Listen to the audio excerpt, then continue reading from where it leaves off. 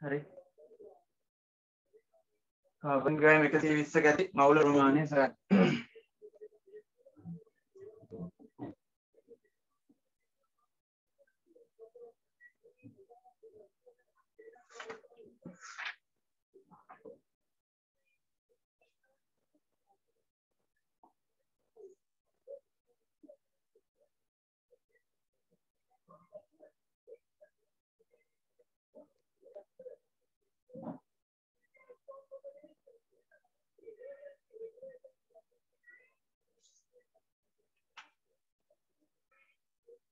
Calcium carbonate kilo एकක අඩංගු calcium ප්‍රමාණය calcium carbonate ප්‍රමාණය මවුල වලින් ප්‍රමාණය මවුල වලින් මට කියන්න කොච්චරද कैल्शियम कार्बोनेट ප්‍රමාණය මවුල වලින් කොච්චරද කියලා කියන්න. ඊට අමතර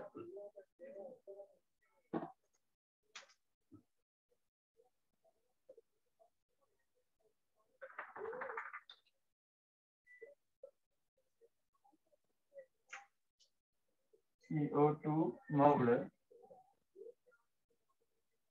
कार्बन डाइऑक्साइड මවුල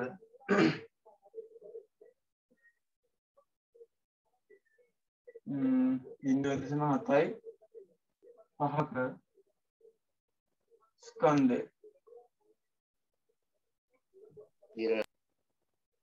සොයන්න. මම ආටික බලුවා අයියා. බලුවද? බලන්න පුළුවන් මට්ටමේ තියනවද ඒක? තියෙනවා මගේ කඩන්න තමයි වැඩිපුරම හැන්නේ. හරි ඉතින් උඹේ වැඩිපුරම කියවා. ඒකට කමන්නේ හරි මෙහෙම ඒක දාන්නේ ඔයාලගේ පහසුවට කියලා හිතලා දැන් අර සමහර කොටස් වැඩිපුරම ඒක තමයි හරි මේ ඒක නැත්තම් එඩිට් කරලා එහෙම දාන්න තිබ්බා එහෙම කරෙත් නෑ මේ වෙලාවකුත් නෑ ඒ තරම්ම යාළුවෝ කිව්වහට මේ කවිසලගේ අම්මා කෝල් කරා මොනවා කිව්වේ නැද්ද කවිසල මීටින් ඉන්නවද යා ඉන්නවද නෑ ඌ නෑනේ නෑ ඇයි මොනවා කිව්වේ ඇන්ටි පෙස්සේ පන්ති කරන්නේ නැත්තේ ඒක කියන්න බෑ මං කිව්වා ඒකට ආයිතු මේ වර්ගමූල දෙනවා කියන්නේ මේකේ භාගය බලේම හරි මේක දර්ශක වලින් මේ යටට එනවා වර්ගමූල දෙනවා කියන්නේ භාගය බලේ හරි මේක ඔය ඉතින් තිබ්බනේ තවලනේ ඉකට නෑ මේ උත්තරේ හදුවා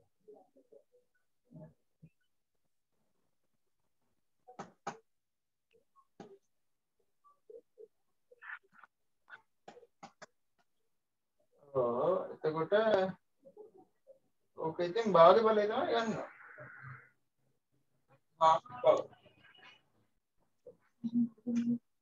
ඒක නැහැ මේ දෙක පෙන්නනවා. එනවා ඔය ගන්න හරි. ඔය හරි.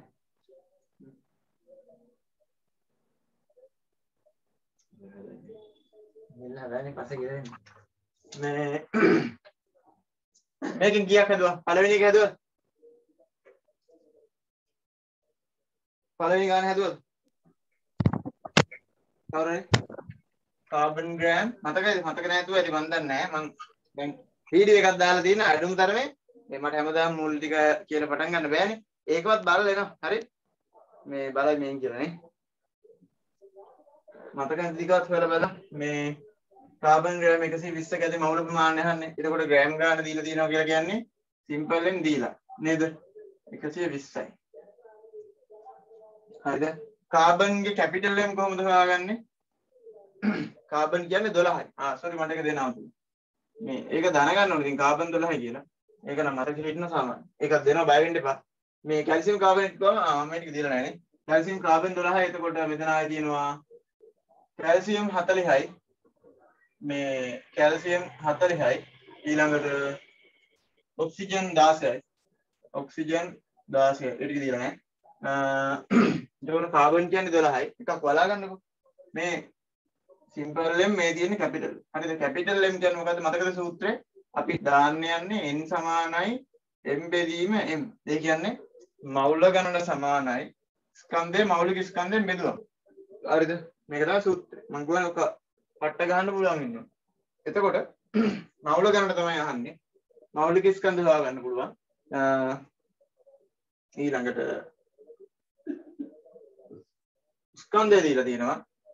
එහෙනම් 120යි ග්‍රෑම් බෙදනවා 12යි මොනවාද? මවුලයට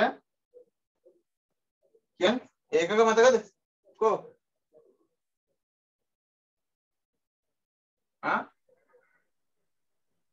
grams per mole මවුලයට ග්‍රෑම්. හරිද? එතකොට මෙතන 12ට මෙතන 12 කැන්සල් වෙනවා. ඊට පස්සේ මෙතන 10ක් ඉතිරෙනවා. 10යි මේ ග්‍රෑම් වලට මේ ග්‍රෑම් කරනවා මවුල කියන එක උඩට යනවා. එතකොට මේ මවුල යට කියන එක මවුල වෙනවා. හරිද? ඕක තමයි ගණිතයෙන් වෙන්නේ. හරි? මවුල 10ක් තියෙනවා. හරිද? තර්කානුකූලව කොහොමද අපිට ගණන් හදන්න පුළුවන්? දැන් මෙහෙමනේ තර්කානුකූලව නිකන් හිතන්න පුරුදු වෙන්න. මොනවාද? කාබන් වල 12යි ග්‍රෑම් මවුලයට කියලා තියෙනවා. නේ?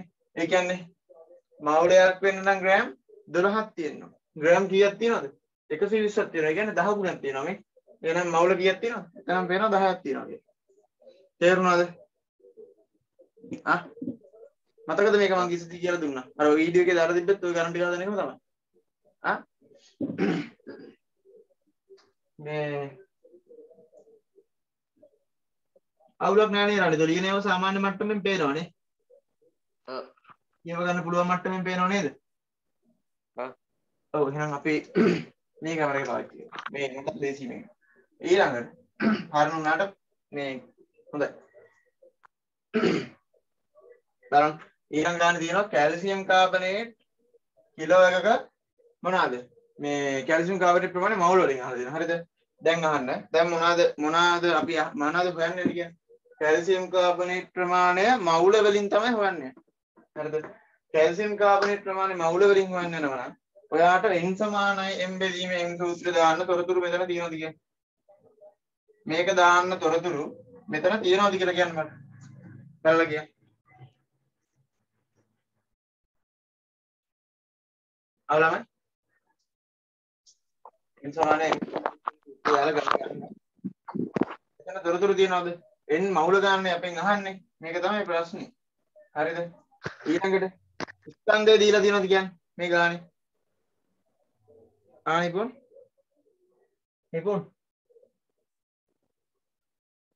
නිපුන් සද්දයක්වත් නැහැ. ඒකනේ.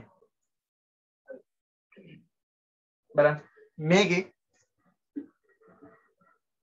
ෂෝක් යාළුවෙක් මේ ස්කන්ධය දීලා තියෙනවා ගානේ බලන්න. මේ ගානේ කිලෝ 1යි කියලා දීලා තියෙනවා කැල්සියම් කාබනේට්. හරිද? කැල්සියම් කාබනේට් වල m කියන්නේ මොකද්ද? මෞලික ස්කන්ධය. m කියන්නේ මොකද්ද? කැල්සියම් කාබනේට් මෞලික ස්කන්ධය. මෞලික ස්කන්ධය නේද? හරි කොහොමද හොයාගන්නේ? මෞලික ස්කන්ධ හොයන විදිය බලන්න. කොහොමද කැල්සියම් කාබනේට් හොයන්නේ? කැල්සියම් කාබනේට් කියද්දි බලන්න කැල්සියම් වලට 40යි. හරිද? කාබන් කියද්දි 12යි. ඔක්සිජන් කීයයිද? ඔක්සිජන් 3යි. එහෙනම් 16න් 3යි. හරි 40යි 12යි 52යි. 16න් 3ක් කියන්නේ 48යි. දැන් CI ඒකක මොනවාද? ග්‍රෑම් මවුලයට. හරිද? ඔන්න මෙයාගේ කැපිටල් M හොයාගත්තා. හරිද? දැන් එහෙනම් අපිට මේක ආදේශ කරන්න පුළුවන්. අපි දන්නවා මේ ස්කන්ධයේ ග්‍රෑම් වලින් දෙන්න පුළුවන් 1000යි ග්‍රෑම්. ග්‍රෑම් 1000යි. හරිද? මම මේ ගාන හදනකොට මම ඉස්සරහින්දී ඔයාලට මේක ක්ලියර්ද නැත්නම් මම අයින් කරලා ආයෙම හදන්නද? බ්ලර් වෙනවද? ග්‍රෑම් 1000යි. කරන්නේ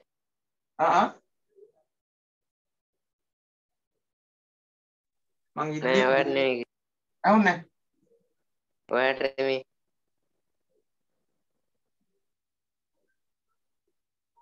පේනවද මේක? පේනවා. ග්‍රෑම් 100ක් තියෙන්න ඕනේ කැල්සියම් කාබනේට් මවුල් එක.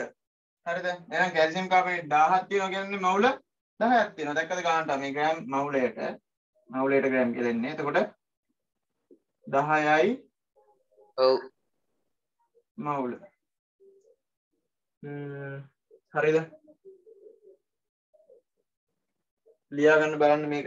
මේක හදුව කවුද? හැදුවේ කවුද? හිනාර මේ දෙක හැදුවත් නෑ. ඔව්. හදුවා. නියමයි. මේ උත්තර දාන්න. මම සුළු කිරීම නම් එහෙමම වෙන්න තමයි දුන්නේ. බලමු. තුන්වෙනි ගාන හැමෝම හදලා තියෙන්නේ.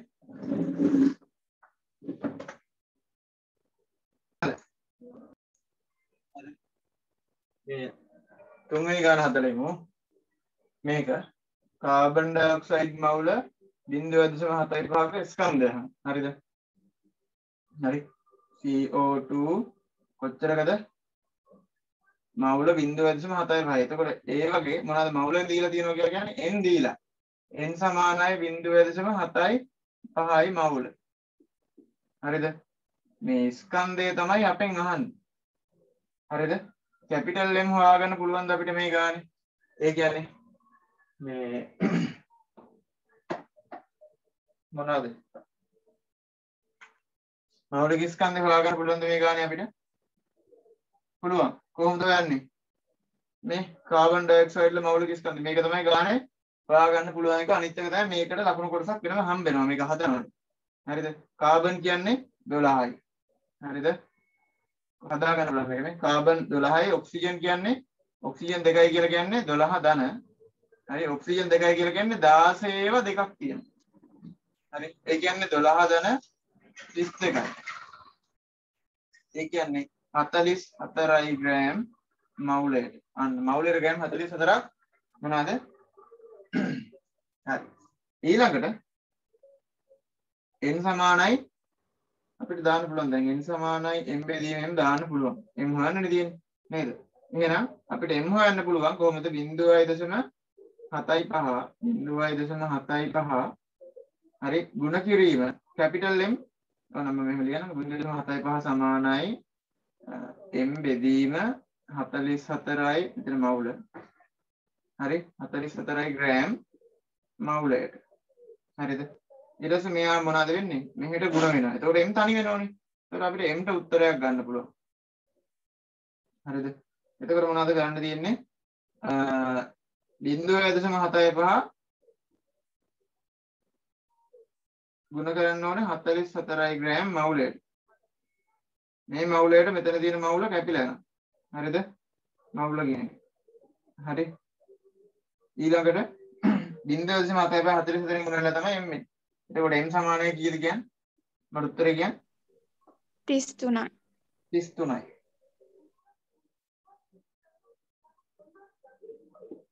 හරි. ආවද මේක? වෙන උත්තරන්නේ මියා ඉස්සෙල්ලා කිව්වේ? ඔව් මම 0.75 බෙදුවා 44. ෂෝ. හරි. දැන් හදාගන්න.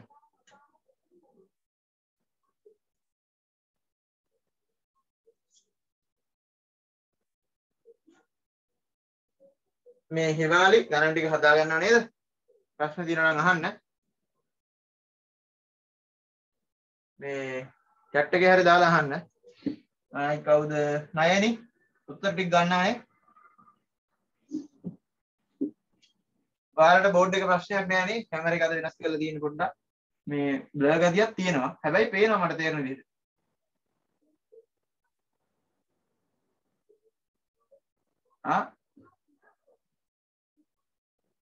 නිපුන් හයි.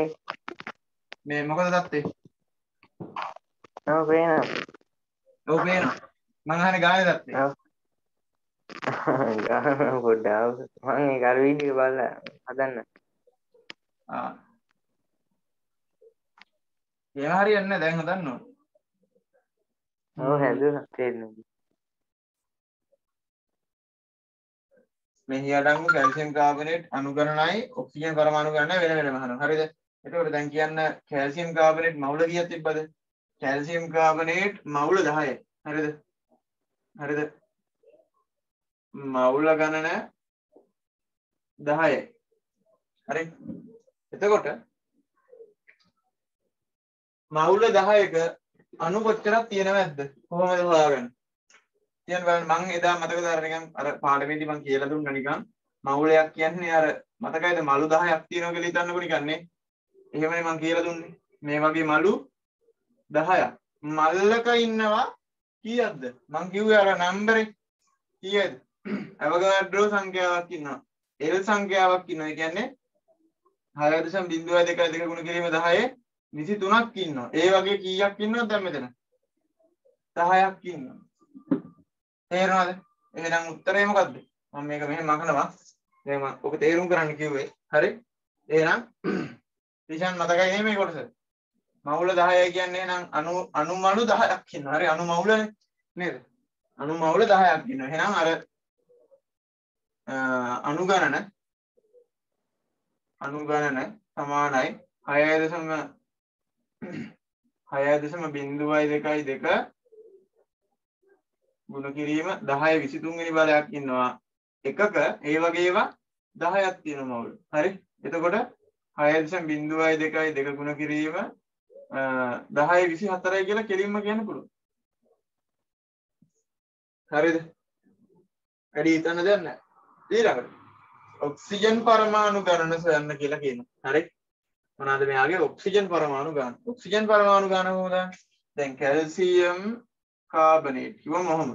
එතකොට ඔයාලට තේරෙනවා එක අණුවක ඔක්සිජන් 3 දෙනෙක් ඉන්නවා. මේ එක අණුවක ඔක්සිජන් 3 දෙනෙක් ඉන්නවා. අණු කොච්චරක් තියෙනවද? මෙන්න මෙච්චර ප්‍රමාණයක් තියෙනවා. හරි? අණු මෙන්න මෙච්චර ප්‍රමාණයක් තියෙනවා. එතකොට ඔයා මොකද්ද කරන්න ඕනේ? එහෙනම් මේ වගේ 3 ගුණයක් ඔක්සිජන් තියෙන්න බෑ. එහෙනම් ඔක්සිජන් පරමාණු ගණන හොයන්න පුළුවන් කොහොමද? 6.02 ගුණ කිරීම 10 24 කීයෙන් ගුණ කරන්න ඕනද? 3ෙන් ගුණ කරන්න ඕනේ. අයි ඔක්සිජන් 3ක් ඉන්න ඕනේ. ඒ වගේ 3 ගුණයක් ඉන්නවා. හරි?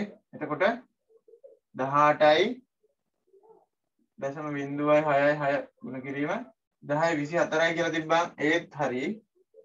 හරිද?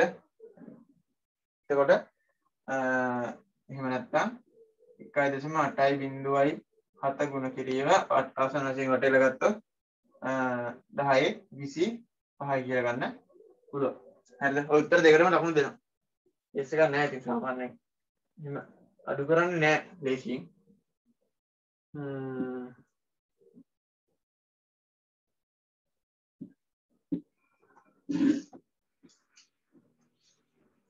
දිනාරාගේ උත්තරේ ආවද? මගේ උත්තරේ හරියද?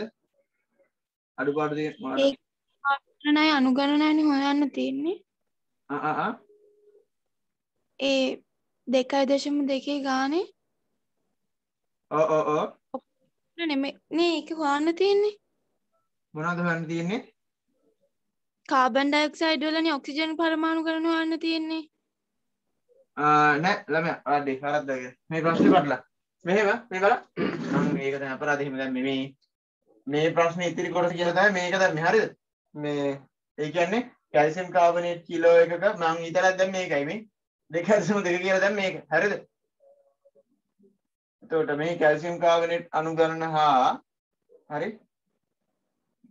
ඊට පස්සේ ඔක්සිජන් පරමාණු ගාන. හරිද? එතකොට කැල්සියම් කාබනේට් අණු ගාන මෙච්චරයි කියලා ඔයාලට තේරුණාද? ඔව් ඒක ආවා. ඒක ආවා. හරිනේ. එහෙනම් කැල්සියම් කාබනේට් අණුවක ඔක්සිජන් පරමාණු 3ක් තියෙනවා. හරිනේ. Oxygen atoms, there are 3 oxygen atoms in one calcium carbonate molecule. So you have to multiply 6.022 into right 3 and 10 to the power 24. එතකොට එනවා මොනවාද 1.807 to the into 10 to the power 25. හරි ඔය අතන පරලා ගන්න එපා මොකද්ද මෙන්න මේක මේ ඔක්සිජන් පරමාණු ගාන ඊළඟ එකේ අහලා තියෙන්නේ මෙන්න මෙතන. හරි ඒ මොකේද 3.2 වල. හරි මේ ප්‍රශ්නේ ලියද්දි එතන මගේ වැරද්ද මගේ පිළිවෙලක් නැතිකම. මේ මම ඒක පස්සේ හිතලා දුන්නේ හරිද? මේ තුන හදලා ඉන්නවට වඩා ලේසි මේකෙන්ම තව ගණන් දෙකක් දුන්නා. ඒකට අඩු ඉඩකින් වැඩි වැඩි ප්‍රමාණයක් කරගන්න කියලා තමයි හැදුවේ. හරි. මේ වැඩේ චොරවුණක් දන්නේ. හරිද? ඊළඟ එකේ බලන්න. එතකොට ඊළඟ එක කරන්නේ කාබන් ඩයොක්සයිඩ් අත මවුල 0.75ක් කියලා අපි කිව්වනේ. ඒකේ ඔක්සිජන් පරමාණු ගාන. හරිද? ඒ කියන්නේ මවුල 0.75ක් තියෙනවා. ඒතකොට ඔක්සිජන් පරමාණු ගාන කොහොමද ගන්නේ? මොනවද කරන්න තියෙන්නේ අපිට?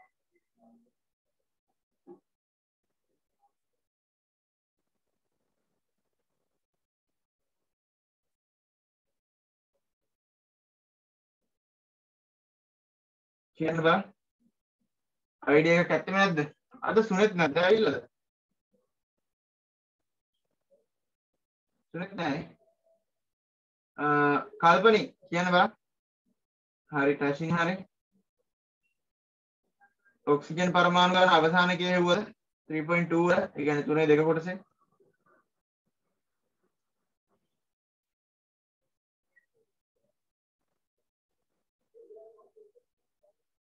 හරි බලන්න. ඒකත් කියලා දෙන්නම් බලන්න. මෙහෙම.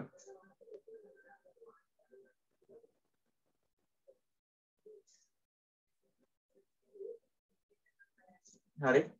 ඒක ඔක්සිජන් පරමාණු ගාන. හරි. ඔක්සිජන් ඇටම්ස් ගාන නෙවෙයි. හරිද? ඔක්සිජන් ඇටම් ගාන හොයන්න නම් ඉස්සෙල්ලා දැනගෙන ඉන්න ඕනි. මේකේ තියෙන කාබන්ලා කී දෙනෙක් ඉන්නවා කියලා. හරිද? ඒ කියන්නේ මේ කාබන් ඩයොක්සයිඩ් CO2 කී දෙනෙක්? ඒ කියන්නේ CO2 මේ මොලකියුල්ස්. ඒ කියන්නේ අණු CO2 අණු කී දෙනෙක් ඉන්නවද කියලා හොයාගෙන ඒ ගාන වගේ කී ගුණයක් ඉන්නවද? එකක දෙන්නෙක් ඉන්නවද? එහෙනම් ඒ වගේ දෙගුණයක් ඉන්නවා. බලන්න කොහොමද වැඩි කරන්නේ කියලා ආපහු.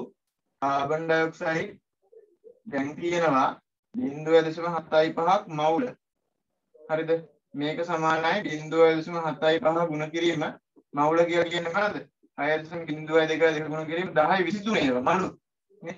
මෙච්චර ප්‍රමාණයක් 0.75ක් තියෙනවා. හරිද? හරි. එහෙනම් මේක ගුණ කරාම කීයද දෙන්නේ? කියනවා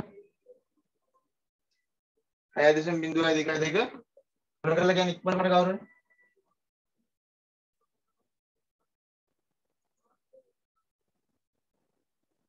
ඔව්.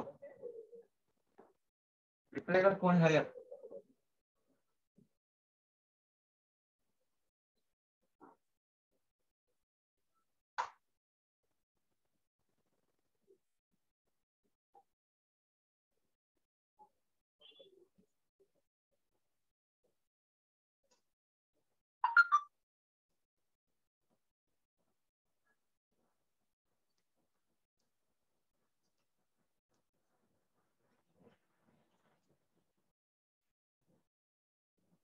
හතරයි දශම 1.6 කියලා ගන්න පුළුවන්. ගුණ කිරීම 1023 වෙනි බලය. හරි. මේක ඕන හදමු. දශම ගුණ කිරීම පුළුවන් නේ. මේක ගණන් කොටසන්නේ. මම හදලා ඕනේද? කොහොමද හදන්නේ කියලා කියන්නම්. ඔන්න බලන්න. මේ හිතන්න. පාඩ තියෙන්නේ 6022 දශම 9 කියලා හිතන්න. හරි. හැබැයි මෙතන 1යි 2යි දශම 3ක් ඉස්සරහට ඇවිල්ලා ඉන්නවා. හරිද? මෙතන දශම 1යි 2යි දෙකක් ඉස්සරහට ඇවිල්ලා ඉන්නවා. හරිද? කොහොමද තියාගන්න? හරි. දශම 3ක් ඉස්සරහට ඇවිල්ලා ඉන්නවා මෙතන. මෙතන දෙකක්. ඒකට ඔක්කොම දශම 5ක් තියෙන්න ඕනේ. අවසාන උත්තරේ ආපස්සට නම් එන්න ඕනේ. හරිද? 75න් ගුණ කරන්න ඕනේ. හරිද? මේක 75න් ගුණ කරන්න ඕනේ. හරිද? මම ගුණ කරන්න ඕනේ නෑනේ. ඊට පස්සේ මොකද කරන්න තියෙන්නේ? එන උත්තරේ දිනවනේ. හරි. එන උත්තරේට මොකද කරන්න ඕනේ? දශම ටික දශම කීයක්ද? 5ක් ආවෝ අරගෙන එන්න ඕනි. හරිද? ඒක උත්තරයක් එනවා. මම කෙලින්ම ලියන්නම්. 45යි. ඔන්න උත්තරයක් එනවා. දශම ස්ථාන එතකොට 1යි 2යි 3යි 4යි 5ක්. අයියේ මෙතන 3යි මෙතන 2යි. හරිද? ඔන්න දශම ස්ථාන 5ක් අරගෙන ආවා. එහෙනම් උත්තරේ එතකොට එයිම මේ දෙන්නගේ ගුණ කිරීම විතරක් මෙච්චරක් ආවා. හරි? එහෙනම් 1023 ඉවරයි. එහෙම කියන්න පුළුවන්. scientific notation එකකින්ම උත්තරේ දෙනවා. හරි? ප්‍රශ්න තියෙනවද? මිනාරට මේ උත්තරේ අයි තමරු දාලා තිබ්බ උත්තරේ. හරි. ඔය දාලා තියෙන උත්තරේ තමයි. ඔයාලා දාලා තියෙන. හදලා සමහරව හදලා දාලා තියෙන chat එකේ.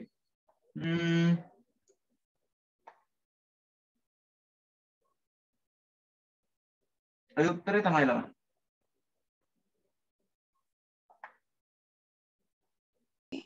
දෙකෙන්.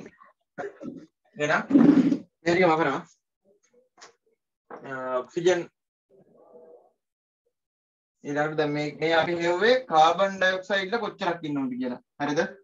හරියටම කාබන් ඩයොක්සයිඩ් මේ වගේ අණු මෙන්න මෙච්චර ප්‍රමාණයක් තියෙනවා. එහෙනම් මේකේ ඔක්සිජන් විතරක් ගත්තොත් ඔක්සිජන් පරමාණු මේ එකක දෙකක් ඉන්නවනේ. එහෙනම් ඔක්සිජන් පරමාණු ගාන සමානයි මේ ගාන දෙකෙන් ගුණ කරන්න ඕනේ. 4.5යි 1යි 6 ගුණ කිරීම 10 සිතුන මේක දෙකෙන් ගුණ කරලා ලියන්න පුළුවන් නේද? කියන්න බලන්න. 9 ඔය ගාන දෙන්නේ.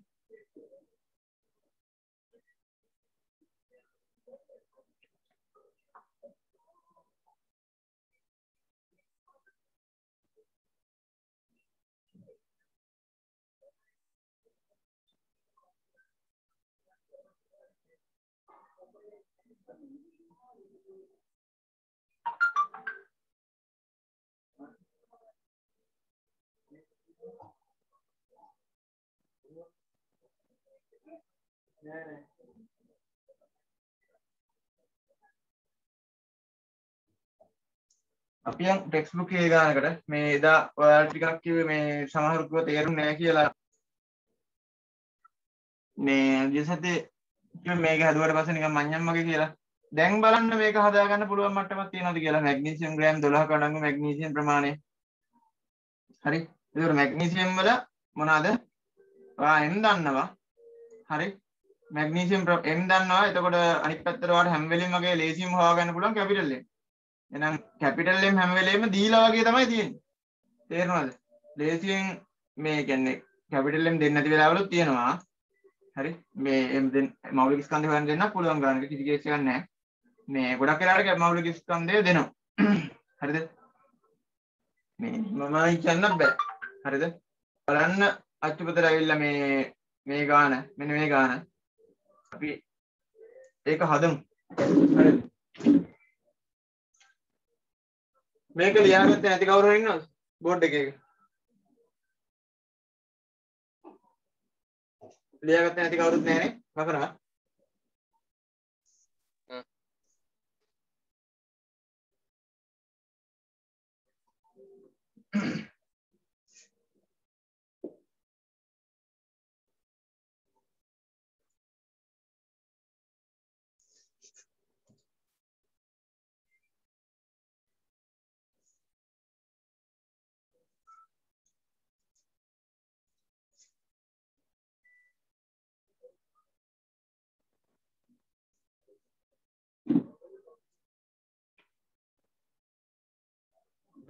බලන්න ආපහු ඒ ගණන් ටික හදමු. මම පොඩි වෙලාවක් දෙන්නද ඒ ටික හදන්න? විනාඩි 5ක් විතර පොඩ්ඩක් දෙන්නද ආපහු බලන්න.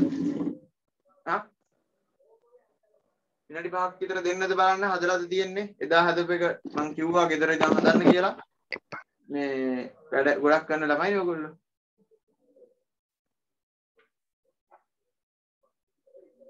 යාගෙන යන ගමන් හදාගන්න. මෙහෙම කියනවා මැග්නීසියම් ග්‍රෑම් 12යි සමානව හදලා තිබ්බා. බලමු මැග්නීසියම් ග්‍රෑම් 12යි. හරිද? ඒතකොට මැග්නීසියම් වල මොනවාද? මෙතන M සමානයි 12යි මෞලික ස්කන්ධය කැපිටල් M 24යි ග්‍රෑම් per මෝලයට. එතකොට N අහනවා. N නේද අහන්නේ? මෞල ගණන අහන්නේ. හරි? එතකොට N සමානයි පරිස්සමට 12 දීම 12 විතර ග්‍රෑම්. බෙදනවා 24යි ග්‍රෑම් මවුලයට 12ට 24 ඒවා 24 12 ඒවා 2යි ග්‍රෑම් වලට ග්‍රෑම් කැපුවා එක බෙදීම 2යි කියලා කියන්නේ 0.5යි මවුල. හරිද? ඔක ලේසි. ඊළඟ ගානේ කැල්සියම් කාබනේට් ඉස්සෙල්ලා මම හදාලා පෙන්නුවා කැල්සියම් කාබනේට් වල මෞලික ස්කන්ධය ගන්න විදිය. හරිද? ආපහු හදන්න ඕනේ නෑනේ. ඒකට කැල්සියම් කාබනේට් වල මොනවද මෙතන කැල්සියම් කාබනේට් වල m සමානයි ග්‍රෑම් 100යි. ඉත 10 නේ. ග්‍රෑම් 10. හරිද? කැපිටල් M මම ඉස්සෙල්ලා හදලා පෙන්නුවා 100යි gram මවුලයට 100 gram per mol. මවුලයට gram 100යි. හරිද? එතකොට මොනවාද? අපෙන් n ඇහුවොත් මවුල ගණන ඇහුවොත් කොහොමද හොයන්නේ? අර සූත්‍රෙම දාන්න පුළුවන් කිසි ප්‍රශ්නයක් නැහැ. n සමානයි m බෙදීම m. හරි? මදිය 10යි ග්‍රෑම් බෙදීම 100යි ග්‍රෑම් මවුලයට ඊළඟට මවුල කැපෙන්නේ ග්‍රෑම් වලට ග්‍රෑම් කැපෙනවා බිඳුවක් කැපුවා එක බෙදීම 10යි කියන්නේ කීයයිද 0.1යි මවුල මොකද මවුල විතරනේ ඉතිරිනේ නේද 0.1යි මවුල ඔන්න උත්තරේ හරි එහා පැත්තට යන්න හරිද මොනවද කියන්නේ කාබන් ඩයොක්සයිඩ් මවුල 5ක අණු ගාන හරිද ඉහතියත් ඔක හදලා තිබුණා එදා තේරුම් නැත්නම් තමයි අද හදන්නේ හරි කැමති ඒතර කාබන් ඩයොක්සයිඩ් මවුල 5යි ඒතර කාබන් ඩයොක්සයිඩ් ල n සමානයි 5යි හරිද එතකොට කැපිටල් M සමානයි අපි දන්නවා ඉස්සෙල්ලත් මම හදලා පෙන්නුවා 44 ග්‍රෑම් මවුලයට හරිද ඔතේ දිනව ගන්න විදිහ ඊළඟට මෙතන n sorry මේ සිම්පල් m ඒ කියන්නේ ස්කන්ධය තමයි අහන්නේ එහෙනම් n සමානයි m බෙදීම m කියන සූත්‍රෙට මේක දාන්න පුළුවන් සිම්පල් m බෙදීම කැපිටල් m හරි සිම්පල් m බෙදීම කැපිටල් m හරිද මවුල කීයක් තියෙනවද කියලා බලන්නේ එහෙනම් මවුල එක්කම අරගෙන නම් මවුලික ස්කන්ධයෙන් බෙදන්න හරි ඒක තර්කයෙන් ගන්න පුළුවන් හරි ඊළඟට m හොයද්දී m ඉදිරි කරලා 44යි ග්‍රෑම් මවුලයට කෙනෙකුට කියලා මෙතන මවුල 5යි හරිද මවුල 5යි කියලා කියන්නේ මේක පුර කරාම 220යි මේ මවුලයට කියන එක කැපිලා ගිහිල්ලා 220යි ග්‍රෑම් සමානයි කියලා එනවා. ග්‍රෑම් 220ක් එනවා. හරි. ඊළඟ ගානේදී ජලය මවුල 4කට අඩංගු ජල අණු සංඛ්‍යාව. හරි. ජලය මවුල 4කට අඩංගු ජල අණු සංඛ්‍යාව. මම මොනවා මවුල 4ක් තිබ්බත් අංගාන ඒ අවගාඩ්‍රෝ සංඛ්‍යාව ඒ ගානේ ගුණ කරනවා. හරි. එතකොට ජලය හරි මොනවා හරි මවුල 4යි නම් මවුල 4යි කියලා කියන්නේ හරිද මොනවාද 6.0 අණු ගාන සමානයි 6.2 ගුණ කිරීම 10.23 ඒවා කීයද 4 හරි එතකොට 4ෙන් ගුණ කරාම කීයද කියන්නේ 24.08 ගුණ කිරීම 10.23යි කියලා ගන්න පුළුවන්. හරි. ඕක ඉතින් 2.4.4.9 කියලා අරගෙන 10.24යි කියලා ලියන්නත් පුළුවන්. හරි. මොනවාද අණු ගණනයි. හරි. මේකේ මොලිකියුල්ස් ගානනේ අහන්නේ. එහෙමද? ඔව්. ඔව් මොලිකියුල් ගානනේ. ඔයාට උත්තර නෙමෙයිද විනාරාවේ? නෑ මට ආවේ 3.01 ගුණ කිරීම 10. මේකෙත් එහෙමද ආවේ? කොහොමද? ඔය කාබන් ඩයොක්සයිඩ් මවුල 5ක මොලිකියුල්ස් ගානනේ අහන්නේ. අපේ ඕනේ මේ මම ස්කන්ධය හොයලා තියෙන්නේ. හරිද? හරි ස්කන්ධය හොයන්නකොත් මෙහෙම හොයන්න පුළුවන්. මොලිකියුල්ස් ගාන හොයන්න කිව්වනම් අනිත් පැත්තට මොකද කරන්න තියෙන්නේ? මේ මම ස්කන්ධ කියන කොළුවේ තියෙන තමයි හදලා තියෙන්නේ. හරි? ස්කන්ධය නම් හෙවොත් ග්‍රෑම් 220යි. මේ උත්තරේ හරි. මේ ඔන්න හදලා බලන්න. හරි වෙන්න ඕනේ. හරි? ඔයා කියන්නේ හරි ගාන තියෙන්නේ අණු. අණු නම් මොනවද කරන්න තියෙන්නේ? මවුල ගාන කීයයිද? මවුල 5යි. හරිද? හරි. මවුල 5යි කියලා කියන්නේ 6.02යි 2 ගුණ කිරීම 10 23 ඒවා කීයක් තියනවද? මේ වගේ ඒවා 5ක් තියෙනවා. හරි? මවුල 5යි කියන්නේ අනු මෙන්න මේ වගේ මලු හරි 5ක් තියෙනවා. හරිද? ඔච්චරක් පුරපු මලු 5ක් තියෙනවා. එහෙනම් මේක 5න් ගුණ කරාම කීයද?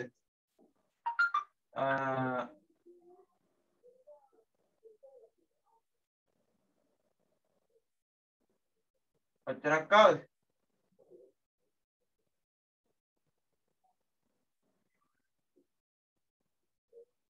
මෙන්න මෙච්චරක් ආවද උත්තරේ?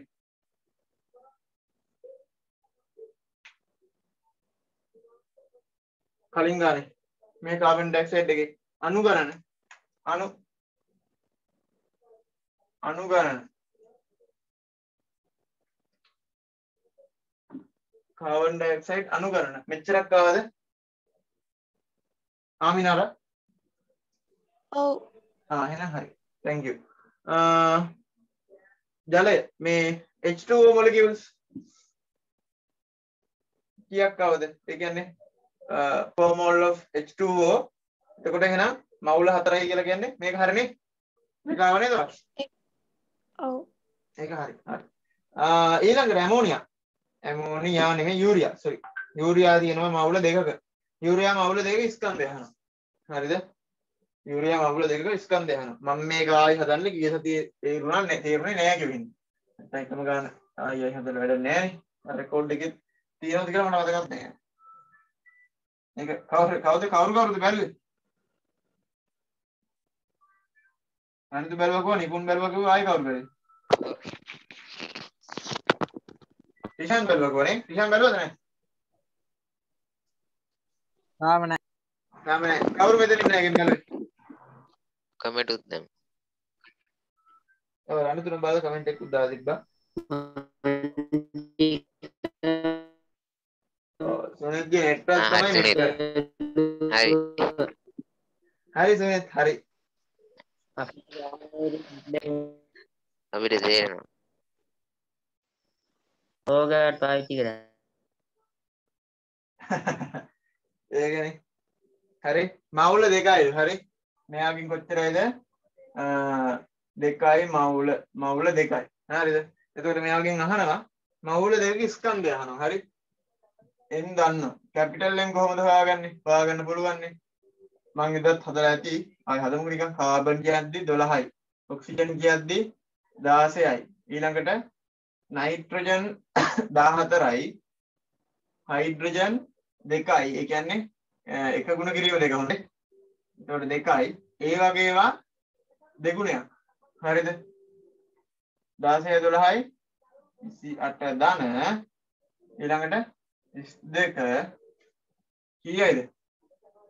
60යි ග්‍රෑම් මවුලයට ඔහොමයක් ආවද?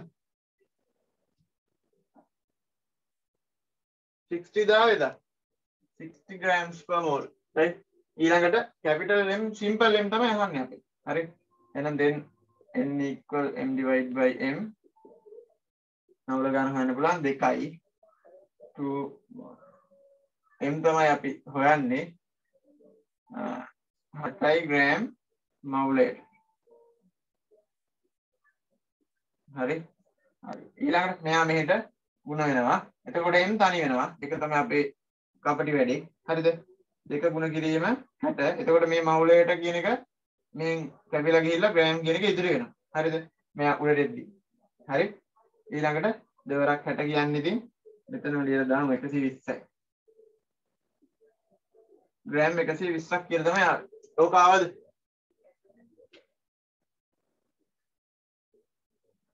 මෙතන මේකෙන් ගන්න පුළුවන් මේක හරිනේ. මේක ආයි මම බැලුවේ නෑ නිකන්වත්.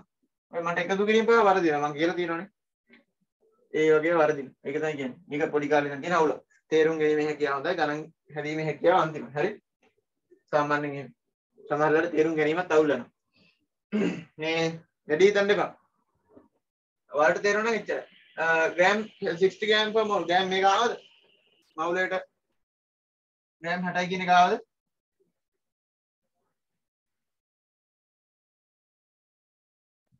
ආමිනාර? ඔව්. එහෙනම් 120ත් එන්නේ නැති. හරි. thank you. ඊළඟට අවසාන කියනවා මරු කතාවක් අහන මොකද්ද මේ පහත දැක්වෙන සංයෝගයේ පහත දැක්වෙන එක් සංයෝගයේ මවුලයක අඩංගු වන ඔක්සිජන් පරමාණු මවුල ගණන කොපමණද කියලා අහනවා. හරිද? මවුලයක අඩංගු වන ඔක්සිජන් පරමාණුත් මවුල ගණන අහන්නේ. හරිද? ඒ කියන්නේ දැන් මෙහෙම ඉතින් දැන් මවුලයක අඩංගු කිව්වම දැන් පළවෙනි එකේ තියෙනවා Al2O3 නේද? මේ ඇලුමිනියම් ඔක්සයිඩ්. හරි? පළවෙනි එකේ තියෙනවා Al2O3. හරිද? මේකෙන් මවුලයක් කිව්වම අර මල්ලක්නේ මම කිව්ව මතක් කරගන්න කියලා. හරි? මවුලයක් මල්ලක්. හරි? කටකට ගහපු මල්ලක්. හරිද? හරි මවුලයක්. එතකොට මේකෙන් මවුලයක ඔක්සිජන් මවුල කීයක් තියෙනවද? ඒ කියන්නේ දැන් ඔක්සිජන් මලු ගත්තොත් එහෙම දැන් මෙහෙමනේ මං කිව්වේ මේක මල්ලක් වුණාට මේක ඒකකයක්. හරිද? 6.02 2 ගුණ කිරීම 10 23 තමයි මේකේ තියෙන්නේ. හරි? එතකොට ඔක්සිජන් පරමාණු මවුල නෑහන්නේ. ඔක්සිජන් පරමාණු මවුල කියලා කිව්වම හරි? එතකොට මෙයාව මේ වගේ 3 දෙනෙක් ඉන්නවනේ මෙතන එකක් ඇතුලේ. එහෙනම් මලු 3කට දාන්න පුළුවන්. හරිද? පරමාණු මවුල 3යි. හරි? එහෙනම් මේතනින්ම බලලා උත්තරේ කියන්න පුළුවන්. හරි? මවුලයක මේ ඇලුමිනියම් ඔක්සයිඩ් එක මවුලයක ඔක්සිජන් විතරක් මවුල 3ක් තියෙනවා. හරි? හරිද? තේරුණාද ඒක? එහෙනම් ඊළඟ ටික බලලා කියන්න පුළුවන් නේ. කාබන් ඩයොක්සයිඩ් ගත්තොත් ඔක්සිජන් 2යි. එතකොට එහෙනම් ඔක්සිජන් මවුල ඒක 2යි. ඇලුමිනියම් මේ ක්ලෝරින් ඔක්සයිඩ් එකක් තියෙනවානේ. එතකොට Cl2O7 වල ඔක්සිජන් 7යි. හරිද? ඊළඟට CH3COOH වල ඔක්සිජන් 2යි. ඔය 2යි කියන එක තමයි අංක ගණන් කරලා ලියන්න තමයි ඔක තියෙන්නේ. ඊළඟට මේ බේරියම් ෆොස්ෆේට් වල තියෙනවා BaPO4 වල බේරියම් ෆොස්ෆේට්. හරි? BaPO4 වල බේරියම් ෆොස්ෆේට් වල තියෙනවා. ඔච්චරක් තියෙන්නේ. මේ ඔක්සිජන් 4යි කියලා පෙන්නලා තියෙනවානේ.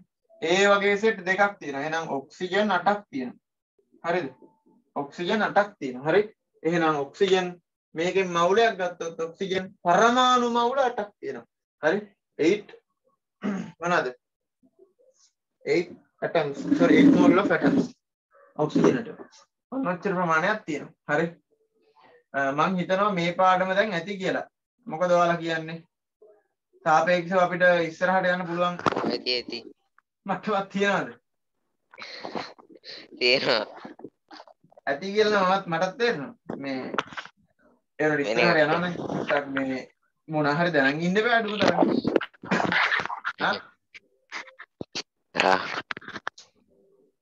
ඔව් මේ බලමු. මේක හදාගන්නකො හදාගත්තේ නැති කට්ටිය. මොන අභ්‍යාසය එකත් ඉවරයි අවසාන කොටස. ඊළඟට අපිට තියෙන්නේ ජීවීන්ගේ ලාක්ෂණික කියන පාඩම. හරිද?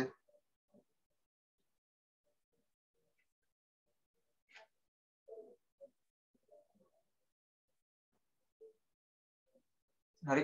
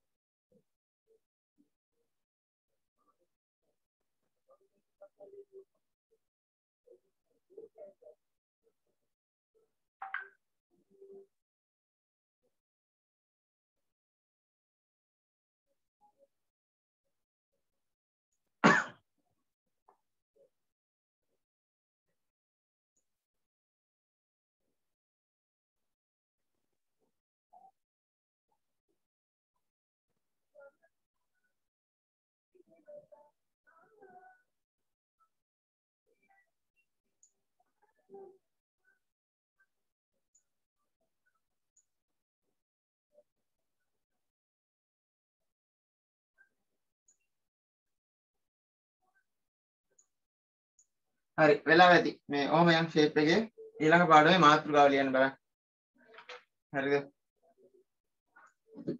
අපි කොහොම හරි ඒකත් ඉගෙන ගමු.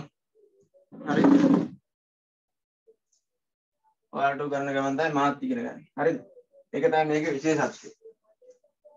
මොකක්ද රණිත මේකේ විශේෂත්වය? ඔයාලටත් බෑ.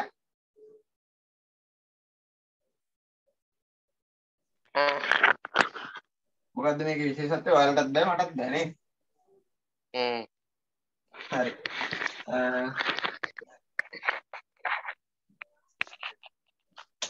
දැන් කියන්න පුළුවන් නම් වෙන එකක් වල තියාගෙන නෑ අපිට නම් පුළුවන් කියලා.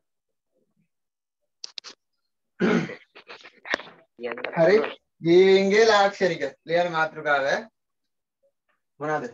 ජීවීන්ගේ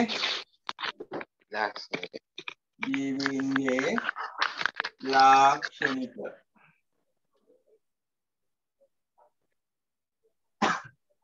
හරි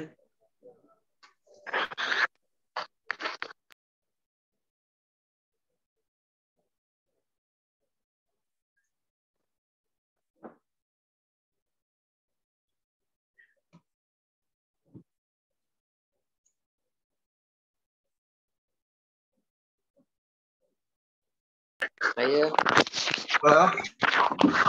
උදේට බැරිද අර ගණන් එක දැන් ගණන් බන්දි උදේට ඕනිද ඒක? ඔව් උදේ නේද දැන් අය පරණ පුරුද්දට තාම හැරෙනවා. අනේ කවයන් නින්ද යනවා.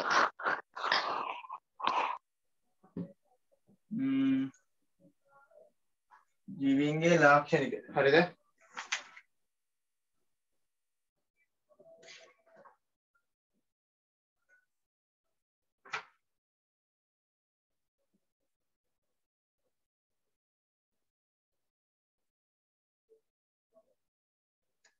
හරි ලියා ගන්න මෙහෙම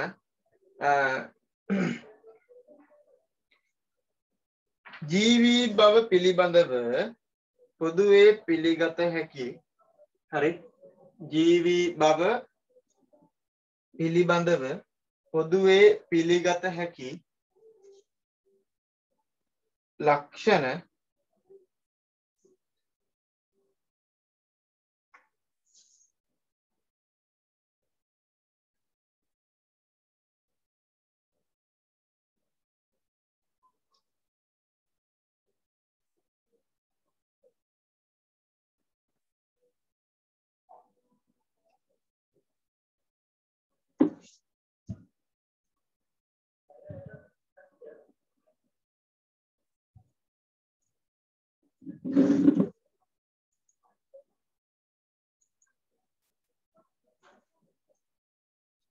එනම් ජීවීන්ට පොදු ලාක්ෂණික එනම් ජීවීන්ට පොදු ලාක්ෂණික පහත දැක්වේ. ජීවීන්ට පොදු ලාක්ෂණික පහත දැක්වේ.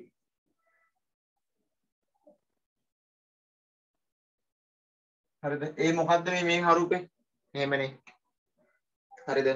දැන් ජීවියෙක් කියලා අපිට තහවුරු කරගන්න හරි ජීවියෙක් කියලා ඔප්පු කරන්න එයා ජීවත් වෙනවා කියලා සාක්ෂි දරන විශේෂ ලක්ෂණ ජීවීන්ට විතරක් පොදු ජීවී ලාක්ෂණික මොනවාද? ඒව ගැන තමයි දැන් අපි කතා කරන්නේ. හරිද? මොනවද කියලා තමයි දැන් කතා කරන්නේ. හරි. පළවෙනි එක තමයි ලියා ගන්න ශෛලීය සංවිධානය. හරිද?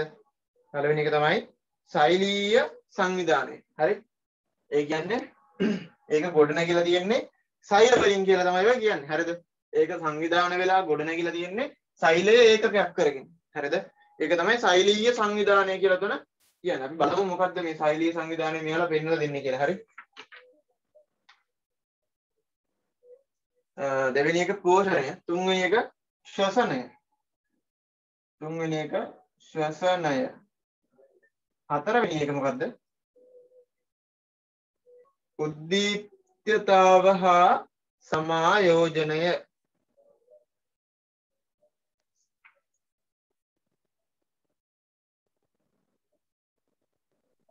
හොඳ වෙලා නැහැ අයියා. හොඳලා? ඔව්. අපොයි. ये මොකද ये?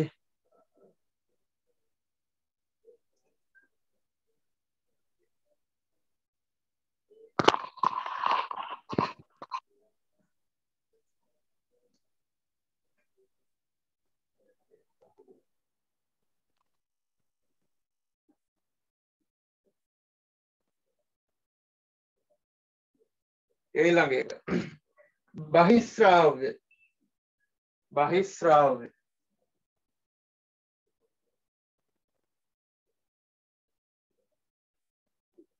හරි.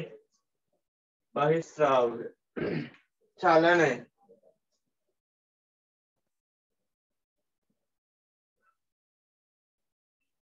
ප්‍රජනනය.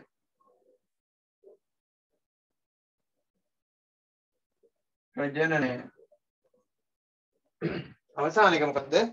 වර්ධනය හා විකසනය. වර්ධනය හා විකසනය. ටිකම තියා. හරි. මේ තමයි ජීවීන්ගේ ලාක්ෂණය. කියන්නේ ජීවීන්ට පොදු ලාක්ෂණික. අපි මෙයා ජීවියෙක් කියලා අඳුර ගන්න පුළුවන්. මොන ජීවියෙක්ට විශේෂ වෙච්ච මෙන්න මේ ලක්ෂණ ටික තියෙනවා. හරිද? හැම ජීවියෙක්ම. ඉතින්ලා තමන් ගැන කල්පනා කරලා බලන්නකෝ. හරි. තමන්ට තියෙන්නේ ශෛලීය සංවිධානයක්ද? තමන් ගොඩනැගිල්ල තියෙන ශෛල වලින්ද? හරිද? බලන්න පුළුවන් වුණා අන්වීක්ෂයක් මොකක් හරි තියලා අයිද වලින්ද අඩේ මං හදලා තියෙන්නේ කියලා නේ. අය මතකයිද අපි මේ ශෛල පාඩමේදී කොහොමද ශෛල බලන්නේ? හරි. ඒ කියන්නේ දැන් ඒකට තේරෙනවද ඒ ශෛල වලින් ගත්තේ? නේද? ඒකට ශෛල වලින් තමයි වත් හැදලා තියෙන්නේ. ඊළඟට ඔයාලා පෝෂණය වෙනවා. හරිද? ඊළඟට හුස්ම ගන්නවා. ශ්වසනය තියෙනවා. right? ඊළඟට උද්දීප්තතාව හා සමායෝජනය. ඒක පොඩි කතාවකින් කියලා දෙන්න. ඒ කියන්නේ නිකන් අර මේ එකපාරම සිංහල කියනවා රියැක්ෂන් දක්වන එක තමයි සමහර දේවල් වලට මේ විශේෂ ප්‍රතික්‍රියා දක්වන එක ගැන තමයි ඉතින් කතා කරන්න තියෙන්නේ. උද්දීප්තතාව හා සමායෝජනය යටතේ ඊළඟ බහිස්රාව කරනවාද ඔයගොල්ලෝ? කරනව නේද? බහිස්රාව සිද්ධ කරනවා. ඊළඟට චලනය මූවමන්ට්ස් වාරගේ තියෙනවානේ. තමන් ගැන ඉස්සෙල්ලා කල්පනා කරන්න කියලා කිව්වේ. අර දිවියෙන්ද කියලා ෂුවර් කරගන්න යන්නේ. ප්‍රජනනය මගින් තමයි වාත් ඇවිල්ලා තියෙන්නේ. හරි. එතකොට වත් කවදා හරි ඕක කරලා තව කට්ටිය හදනවා. හරිද? ඊළඟට වර්ධනය හා විකසනය නේද? පොඩි කාලේ ඉපදිච්ච ගමන් හිටපු සයිස් එකේ නෙමෙයි නේද දැන් ඉන්නේ. ආලමයි. හරිද? වර්ධනය වෙලා මොනවද වෙන්නේ? growth and development කියලා කියනවා. හරි. වර්ධනය වෙලා දැන් මෙහෙම දැන් growth කිය වර්ධනය. හරිද? වර්ධනය වෙලා වාදන සයිස් එක විතරක් වැඩි වෙලා නැත්නම් කලින් හිටපු දැන් කලින් හිටපු එකක් තමයි ඒ කියන්නේ පොඩි ළමයෙක් හිතන්න මේ බෝනික්කෝ පිස්තෝල ඉල්ලන එහෙම කියන්නේ නෙවෙයිනේ. වර්ධනය වෙනකම විකසනයක් වෙලා කියලා එහෙම තේරුම් ගන්නකො. හරිද? ඒක ලේසි growth and development. මේ කතා කරන්නේ හරියට ඇහෙන්නේ කතා කරන්නේ හරියට ඇහෙන්නේ නෑ. ඒක වෙවුල වගේ. ඒ බං දැනුත් එහෙමද? මං කියන එක මටම ඇහෙනවා. මේ මොකක් හරි අයිටි කැබලක් ගියද දන්නේ දැන් හොල්ඩන්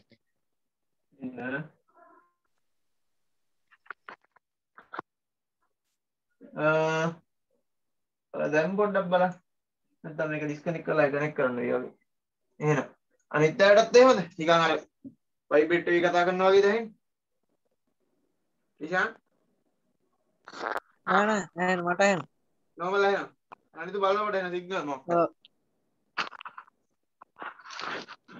දැන් කියපුරන්න නෑ නේ අපිට 4G තියෙනවා නේ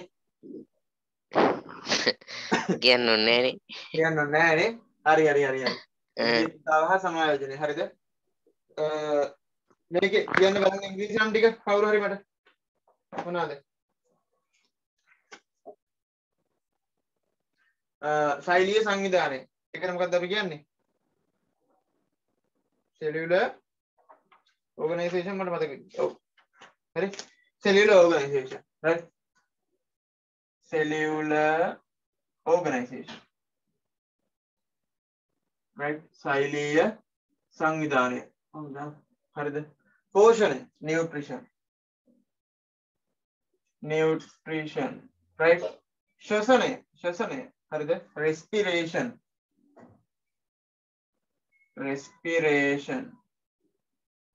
හරි. ඊළඟට උද්දීප්තතාව හා සමායෝජනය. එතකොට irritability and coordination කියලා කියනවා. right. irritability and coordination. right. ඊළඟට බහිස්රාවය කියන්නේ මොනවද? බහිස්රාව කියන්නේ ළමයි excretion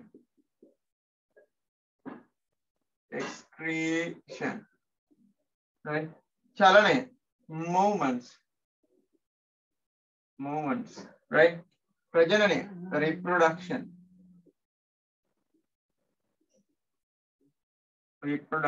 right. ඊළඟට වර්ධනය හා විකසනය growth and development. growth කියන්නේ වර්ධනය, විකසනයට මෙයාලා කියලා කියනවා development. growth and development. හරි. හරි. ඔය නම් ඉංග්‍රීසි මීඩියම් අය ඔය ටික ලියාගත්තා නම් හරි. සිංහල ටික මතක තියාගන්න.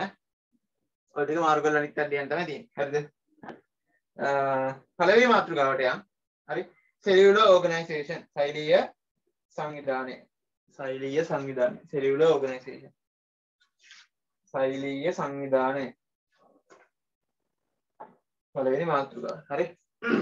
ඊළඟට දාගන්න. මේක මාතෘකාවක් විදිහට දාගන්න. ශෛලීය සංවිධානය. cellular organization. හරි.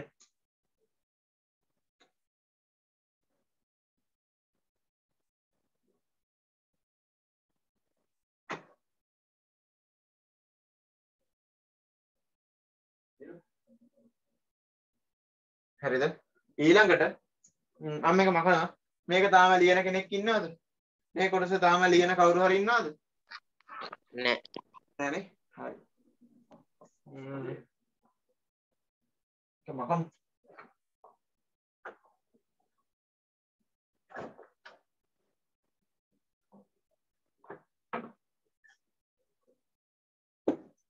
ශෛලීය සංවිධානය. cellular organization. right.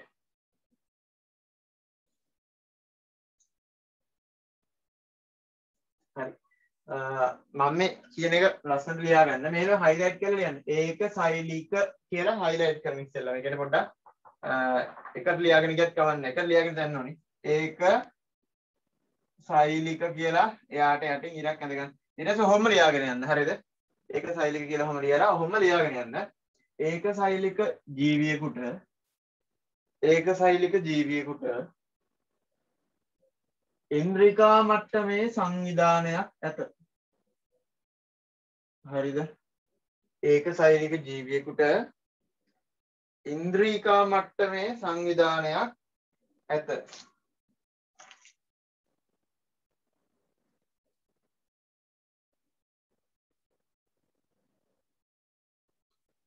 හරිද? In a unicellular organism,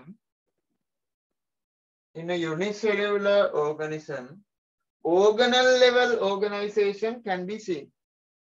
In a unicellular organism, organal level organization can be seen. ඒකශෛලික ජීවියෙකුට ඉන්ද්‍රිකා මට්ටමේ සංවිධානයක් ඇත. In a unicellular organism, organal level organization can be seen. හරිද? ඊළඟට එතකොට unicellular කියන කට්ටියට උදාහරණ මොනවාද? මම කියන්න ඕනේ නෑනේ. ඔයාලා ඊට කලින් ඉගෙනගෙන තියෙනව නේද? ඕනනම් දාගන්න පුළුවන්. නැත්නම් ඊළඟට දෙවෙනි පොතේදී අහු වෙනවා. හරි? බාගෙන්න දෙයක් නෑ. ඊළඟට ඒක ඉවර කරලා ඊළඟට තව තරල ගුණක් දාලා පටන් ගන්නවා. එහෙම බහුසෛලික හරි ලිව දෙක මොකද්ද කියලා අපි කතා කරලා බලමු ඊට. බහුසෛලික කියලා ඉරයක් ගහලා ඔහොම ලියාගෙන යන්න ඉස්සරහට. හරි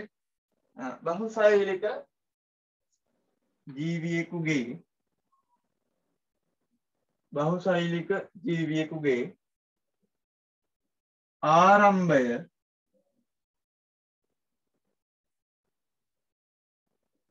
ශුක්‍රාණුවක් හා ඩිම්බයක්. බහුසෛලික ජීවියෙකුගේ ආරම්භය the origin of a multicellular organism is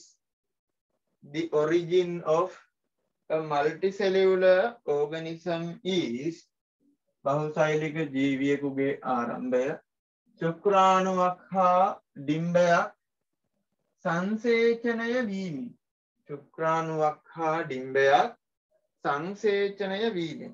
හරි the origin of a multicellular organism is from a single cell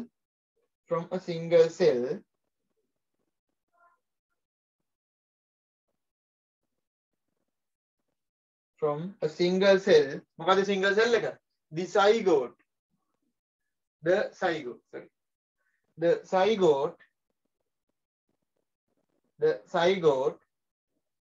which is the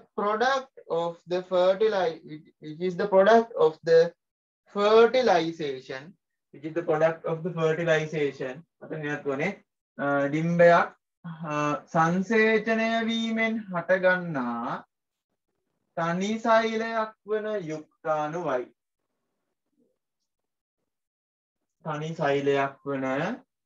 යුක්තාණුවයි. බහුසෛලික ජීවියෙකුගේ ආරම්භය ශුක්‍රාණුවක් හා ඩිම්බයක් සංසේචනය වීමෙන් හටගන්නා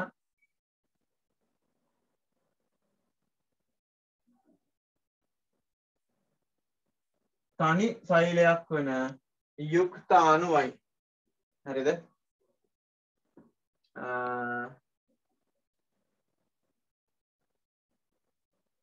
අතන ඉවර කරන්නේ නැනේ.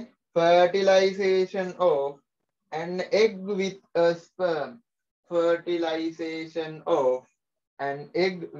sperm. Right? හරි.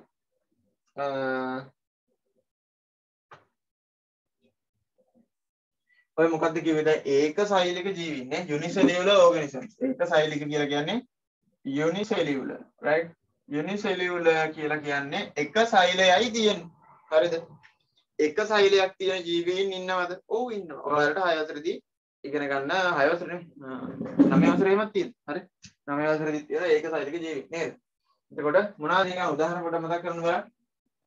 ඒක සෛලික යුග්ලිනා, ඇමීබා, ටර්මීසියම්, ක්ලැමිඩෝමොනාස් ඔය වගේ කට්ටිය ඉන්නවා. හරි? එතකොට ඒක සෛලික ජීවි unicellular organisms ලා හරිද?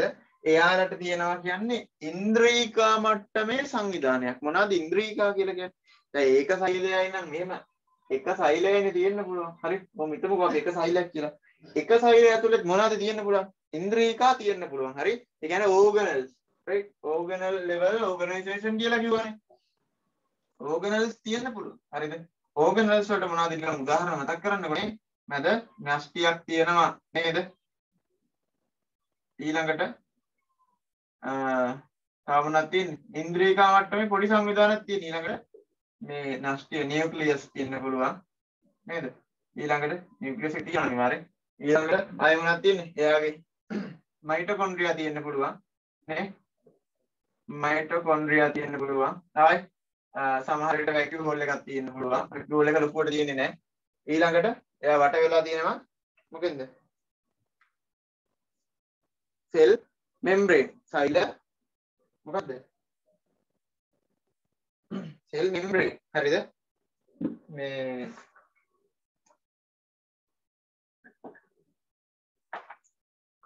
ඊළඟට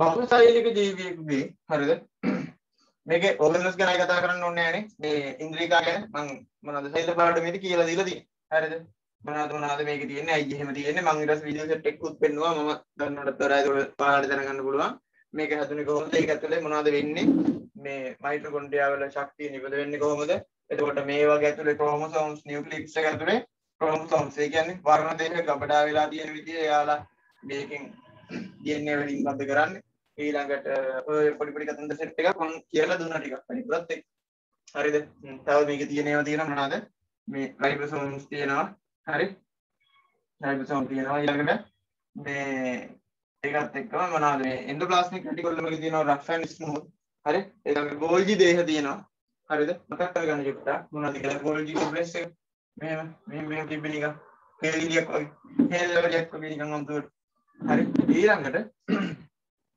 බහුසෛලික හරිද බහුසෛලික කියන්නේ කවුද එක සෛලයකට වඩා තියෙන එහෙනම් බහුසෛලික කට්ටියගේ නැද්ද මේ ඕගනල් ලෙවල් ඕගනයිසේෂන් එක නෑ ඉතින් සෛලයක් තියෙනවා නම් එයාලගේ ඕගනල්ස් තියෙනවා ඒක අපේ ඕගනල් ලෙවල් ඕගනයිසේෂන් එක නැද්ද නෑ එහෙම නෙමෙයි අපේ ප්‍රධාන වෙලා තියෙන අපි හදන්න මේ සෛලීය සංවිධානය හරි මොකද මෙයා බොඩි අපි සම්පූර්ණයෙන්ම හැදලා තියෙන්නේ සෛල වලින් බලමු මොකද්ද කොහොමද අපි සෛල වලින් හැදෙන්නේ කියලා දැන් මෙහෙම ඉතින් ලෝක ප්‍රධාන වෙන්නේ හරි ශුක්‍රාණු සෛල තියෙනවා හරිද ඔය ශුක්‍රාණු සෛලය හරි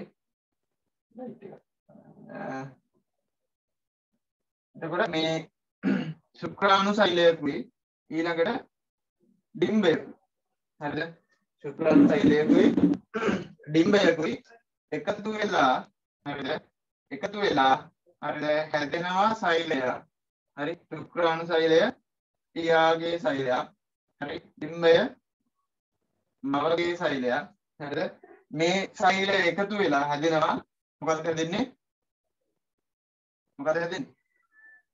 කියනවා යුක්තාණුව කියලා එකක් හැදෙනවා හරිද එම්බ්‍රයෝ කියලා එකක් හැදෙනවා හරිද යුක්තාණුව හරිද හරි එතකොට මේ දැන් මෙහෙම එකකින් නෙමෙයි දැන් සෛල මොනවාද මේ ශුක්‍රාණු සෛල ගොඩාක් ඇවිල්ලා තමයි මේ මොනවාද මේ ඕන් මේ මොනවද කියන්නේ ඩිම්බ සමග සංසේචනය වෙලා මේක එකතු වෙනකොට අපි කියනවා සංසේචනය වෙනවා කියලා හරිද එතකොට ඒක ඉංග්‍රීසි වලින් කියනවා ෆර්ටිලයිසේෂන් කියලා හරි සංසේචනය වෙලා මොකද්ද වෙන්නේ මෙන්න මේ යුක්තාණුව අපි මේකට කියන්න පුළුවන් එම්බ්‍රයෝ මොනවද හරි එම්බ්‍රයෝ එකක් හැදෙනවා right එම්බ්‍රයෝ එකක් හැදෙනවා ඊළඟට දැන් මෙයා සෛලයක් හරිද දැන් මෙයා සෛලයක් මේ සෛලයට පුළුවන් මොනවා වෙන්නද මේ සෛලයට පුළුවන් ගුණණය වෙන්න මම කියලා දුන්නා මේ මොනවාද සෛල පාඩමේදී මොනවාද සෛලවල මොනවාද හැටි මොනවාද එයා මොනවාද කරන්නේ එක සෛලයක් මොනවාද වෙන්නේ සෛල ගුණණය වෙනවා සෛලයක් බෙදි ගිහිල්ලා මොනවාද සෛල විභාජනය කියලා අපි ඒකට කියනවා හරි ඒ සෛලයක් බෙදි යන එකට අපි කියනවා සෛල විභාජනය කියලා හරිද ඒ විදිහට සෛල විභාජනය වෙනකොට ඒ කියන්නේ එක සෛලකේ ඒ සෛල දෙක කරගන්නවා ඒක ආයි දෙක කරගන්නවා ආයි කරනවා එහෙම ගිහිල්ලා සෛල ගොඩාක් හදන්න පුළුවන් හරිද මේක මේ පොඩි කාලයක් ඇතුළත එනවා ගොඩක් හදන්න පුළුවන් හරිද මොකද අපේ ඇයි තප්පරයක ඇතුළත මෙහෙම කරනකොට සෛල බිලියන ගණක් ඇදිලා බිලියන ගණක් මැරලා යනවා ඒ තරම් වේගෙන් මේ සෛල නිෂ්පාදනය සිද්ධ වෙනවා හරිද එතකොට මේ යුක්තාණුව ටික දවසක් යද්දි මොකද වෙන්නේ ළමයි කියන්න බලන්න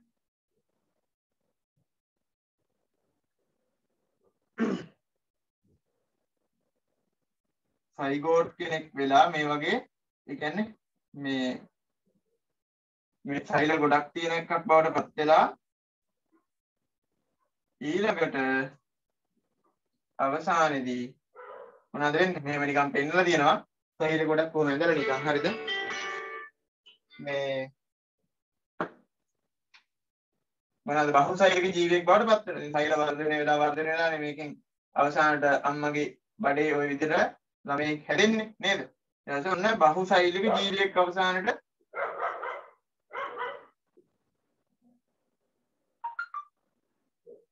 කොහොම නෙමෙයි බහුසෛලික ජීවියා හරිද ඔය නිකන් කියලා දෙන විදිහ හරි බහුසෛලික ජීවියෙක් බවට පත් වෙනවා හරිද ඕක වෙන්නේ මොකද්ද සෛල විභාජනය මගින් හරි සෛල විභාජනය. ඔය පොතේ තියෙන ලස්සනට ඔය බින්දුවේ මම කැත නැඳලා තියෙන්නේ. හරි. ඒකට අපි කියනවා cell division.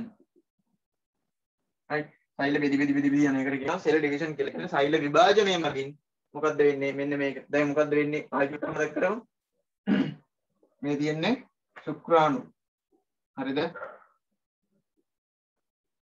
ඊළඟට මේ තියෙනවා ඩිම්බය. මේ දෙන්න එකතු වෙන එකට අපි නමක් කියනවා මොනවා වෙනවා කියලාද?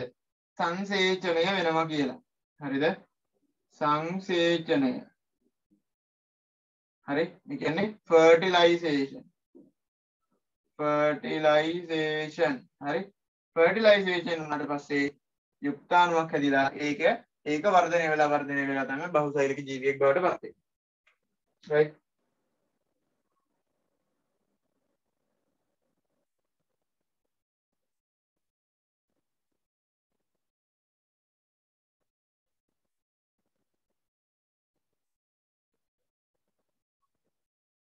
මේක අඳ ගන්න අර ටික ලිව්වනේ ඊළඟට මේක අඳ ගන්න ඕනේ දැන් ඒක සෛලික ජීවියක් ගැන කිව්වා එයාගේ තියෙන ඕගනයිසේෂන් එක ගැන කිව්වා බහුසෛලික ජීවියකගේ ඕගනයිසේෂන් එක ගැන කිව්වා මේ බහුසෛලික ජීවිය හැදෙන විදිය හරිද කොහොමද මෙන්න මේ ප්‍රධාන වෙච්ච ශුක්‍රාණුයි ඩිම්බය එකතු වෙලා හැදෙන තනි සෛලය තමයි වර්ධනය වෙලා බහුසෛලයක් බවට පත් වෙන්නේ කොහොමද මතක තියාගන්න හරිද හරි ඔක ලියන්න බලන්න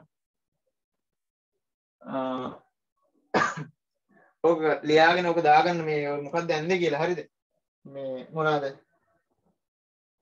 මිනිස් කලල විකසනය කියන එක තමයි රූපයෙන් පෙන්වලා දෙන්නේ මිනිසාගේ කලල විකසනය සිදුවන අයුරු ඉහත රූපයේ දැක්වේ උඩින් යනනම් පහත රූපයේ දැක්වේ හරි මිනිසාගේ සෛල විකසනය සිදුවන අයුරු යටින් හරි පිටින් හරි ලියාගන්න ඉඩ තියලා මිනිසාගේ සෛල විකසනය සිදුවන අයුරු ඉහත උඩින් ලිව්වනම් පහත යටින් ලිව්වනම් ඉහත රූපයේ දැක්වේ කියලා ලියලා එඳ ගන්න බලන්න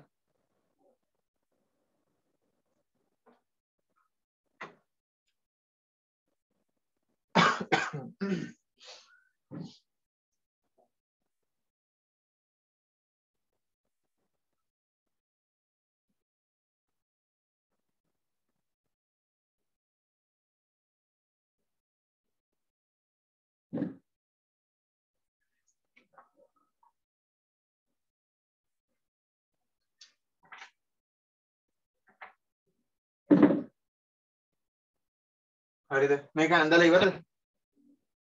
මේක ඇඳලා ඉවරද ළමයි මාව ඇහෙනවද can you hear me am I audible hello ඇහෙනව නේද ඔය නෑනේ ඇහෙනවනේ මේක ඇඳලා ඉවරද නිපුන් ඔය ඇඳලා ඉවරයි අනිත් අය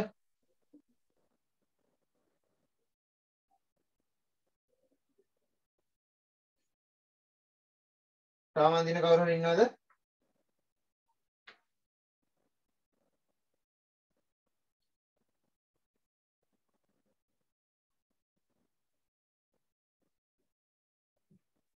හරිද එහෙම ලියලා ඉවර නම් මේක ලියා ගන්න ලියලා ඉවරයි නේද අඳින කවුරු හරි ඉන්නවනම් කතා කරලා කියන්න මට මේකේ හරි දාන්න chat එකේ හරි මොකද්ද බහුසෛලික ජීවියෙකුගේ දේහය එහෙම ලියන්න බහුසෛලික ජීවියෙකුගේ දේහය බහුසෛලික මේ ජීවියෙකුගේ දේහය හරිද දැන් අපිට පේන්නේ මේ එකම සෛලේ විභාජනය වෙනවා කියලානේ නෑ මෙයාගේ මෙන්න මේ පළවෙනි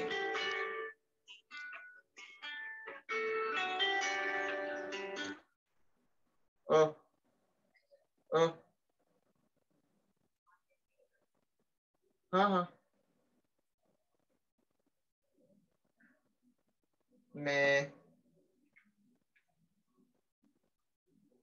අනිත් මොකද්ද ලින්ක් එක දාන්න කිව්වා අයියා ගිහින්ද මේක ඇඳලා ඉවරයි නේ හැමෝම උඩකින් අරට ලින්ක් එක දාලා ඉන්න එක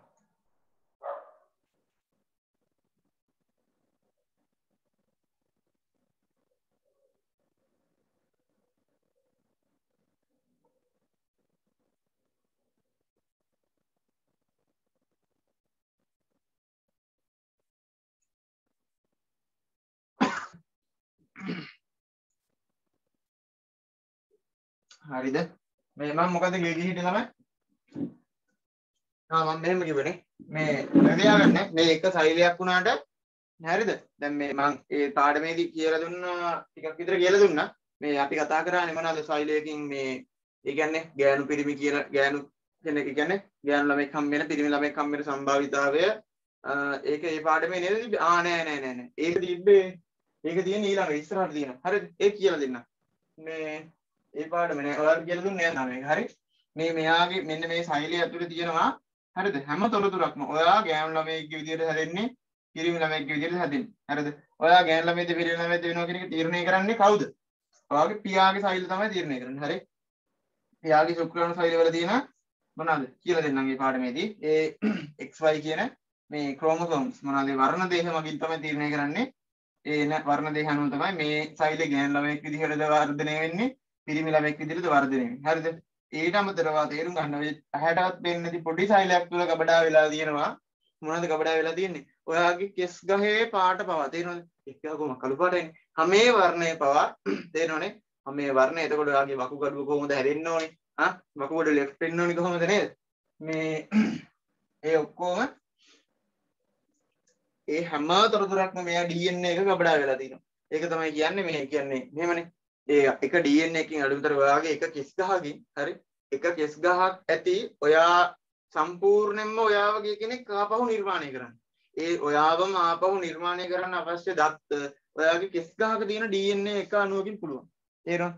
එහෙම නිර්මාණය කරන ඒවා දැනටත් තියෙනවා. කියන්නේ මේ සමහර ඒවා තියෙනවා අර ඉස්සර බඳවී කියපු සත්ත්වයෙන් මම ඉදා අනිතුලාට දුකදී කියලා දුන්න ටිකක් විතර මේ ඒ කියන්නේ බඳවිලා කියපු සත්තු හරි එයාලගේ DNA අරගෙන දැන් ඉන්නේ ඊට සමාන සත්තුන්ට ඒ DNA එක මික්ස් කරලා හරිද ඒ හිටපු බඳවිලා කියපු සත්තුන්ට ආසන්න වශයෙන් සමාන සත්තු නිර්මාණය කරන්න පුළුවන් තරමටම ඒක ප්‍රොජෙක්ට් එකක් යනවා කියලා කියනවා එහෙම මේ දැන් තාක්ෂණයේ දියුණුව තේරෙනවද ඒකත් මතක තියාගන්න ඔයා එතකොට දැනගන්න මොනවද ඔයා මැරලා ගිහිල්ලා ඔයාගේ කෙස් ගහක් නියපොත්තක් හම්බුනොත් ඇති ආපහු ඔයාගේ මොනවද ඒ ශරීරය ඒ විදිහට නිර්මාණය කරන්න පුළුවන්. ඔයාව නිර්මාණය කරන්න පුළුවන් කියලා මම කියන්නේ නේ. හරි? ඒ තිබ්බ ශරීරය ඒ කියන්නේ ඒ ශෛලීය සංවිධානය ඒ විදිහටම හදන්න පුළුවන් ආපහු. හරිද? ඒක එතකොට තේරුම් ගන්න මේ ශෛල කියන්නේ මේ වගේ ඇතුලේ තියෙන DNA කියන්නේ මොනතරම් මේ දත්ත ප්‍රමාණයක් මේක ඇතුලේ ගබඩා කරලා තියෙනවා කියලා. ඒකත් එහෙමයි. අනිත් දේකුත් දැනගන්න නිකන් කියන්නේ මේ දැන් විද්‍යාවෙන් හොයාගෙන තියෙනවා DNA වල පරිගණක දත්ත ගබඩා කරන්න පුළුවන් ක්‍රමයක් හොයාගෙන තියෙනවා. හරිද? ඒක තාම පරීක්ෂණ මට්ටමේ තියෙන්නේ. හැබැයි ආවොත් එහෙම පෙන් එක සයිස් එකකට දාන්න පුළුවන් මොනවාද? මට හිතා ගන්න බෑ. හරි? බර ගන්නක් දාන්න පුළුවන්. හරිද? එක සෛලයක සම්පූර්ණයෙන්ම මෙච්චර දත්ත ප්‍රමාණයක් තියෙනවා නම් එතකොට හිතාන්නකො මේක හැරක් වෙන්නේ නැහැ. සාන්තිකර ප්‍රවදාන දාසියේ මතකද? ඕක තමයි මං ගියේ කීටියේ නේ අවසානට රණිතලා ගෙදර ආපු දාසේ. ඒක තමයි. හරි? කියලා මම තව කතන්දර කොටකුත් කිව්වා නිකුන්ටම කිව්වා ගොඩක් වැඩිපුරමනේ. හරි? මං කියන්නේ ආපහු මේ හරි. ප්‍රශ්න මොනවාරි තියෙනවද? අවසානට මේක චුට්ටක් ලියා ගන්න. මේකේ ඊළඟට දැන් ඔය ශෛලීය සංවිධානයේ ඒ ටික ඒ වගේ මේ වැඩ කරන විදිහේ මොනවද දේව ෆන්ක්ෂන් කරන්න කියලා ඊළඟ දවසේ අපි කතා කරමු. ලස්සනද හරිද? මේ එක සෛලවල මේවා තියෙන වෙන. හරි? අවසානට මේක ලියලා නතර කරමු. මෙන්න මේක ලියා ගන්න. මේ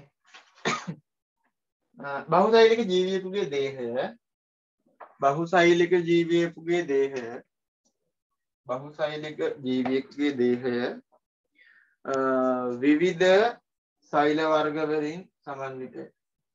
විවිධ සෛල වර්ග වලින් සමන්විතයි.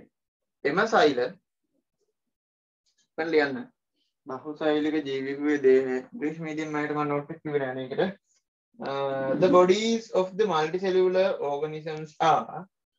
bodies of the multicellular organisms are composed of බහුසෛලික ජීවියෙකුගේ දේහය විවිධ සෛල වර්ග වලින් සමන්විතයි. Composed of different types of cells. විවිධ සෛල වර්ග වලින්. හරි? Different types of cells. Right? එම සෛල විවිධ කෘත්‍ය සඳහා වැදගත් වේ. එම සෛල විවිධ කෘත්‍ය සඳහා වැදගත් වේ. those cells are important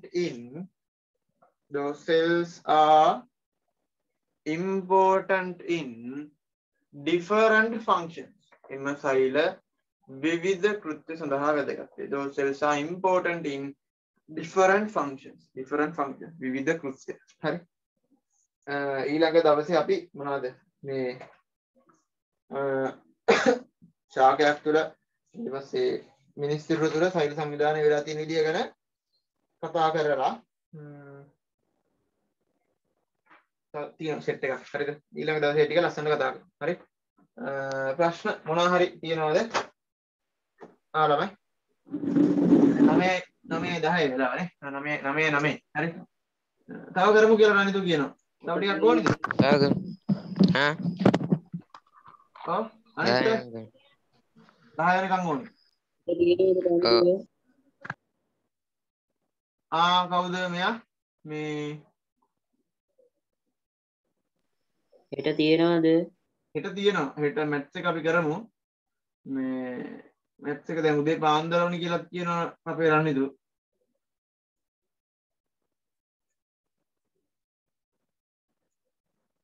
බලමු. පාන්දර වැඩේට තාම මම ඇත්තටම සූදානම් නෑ මේ. මොකද දන්නවද? අර සිද්ධිය තමයි රනිතු. උදේ පාන්දර නැගිටලා ඔක වැඩි වුණොත් බය. ගෙත්තක් කියන අද ගිහිල්ලත් එක්ස් එකක් කරන් ආයේ පොඩි හේතුවක.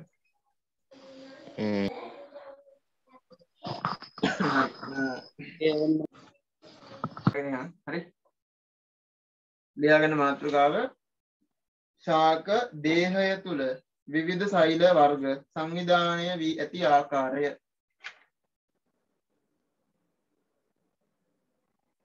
ශාක දේහය තුල විවිධ සෛල වර්ග සංවිධානය වී ඇති ආකාරය.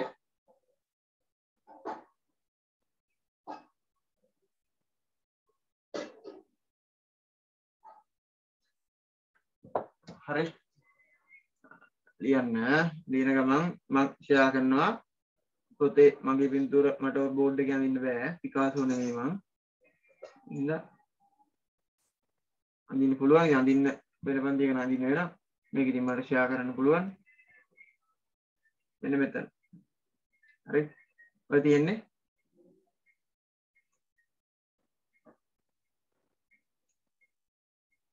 ශාක දේහය තුළ මේ සෛල සංවිධානය වී ඇති ආකාරය. හරිද?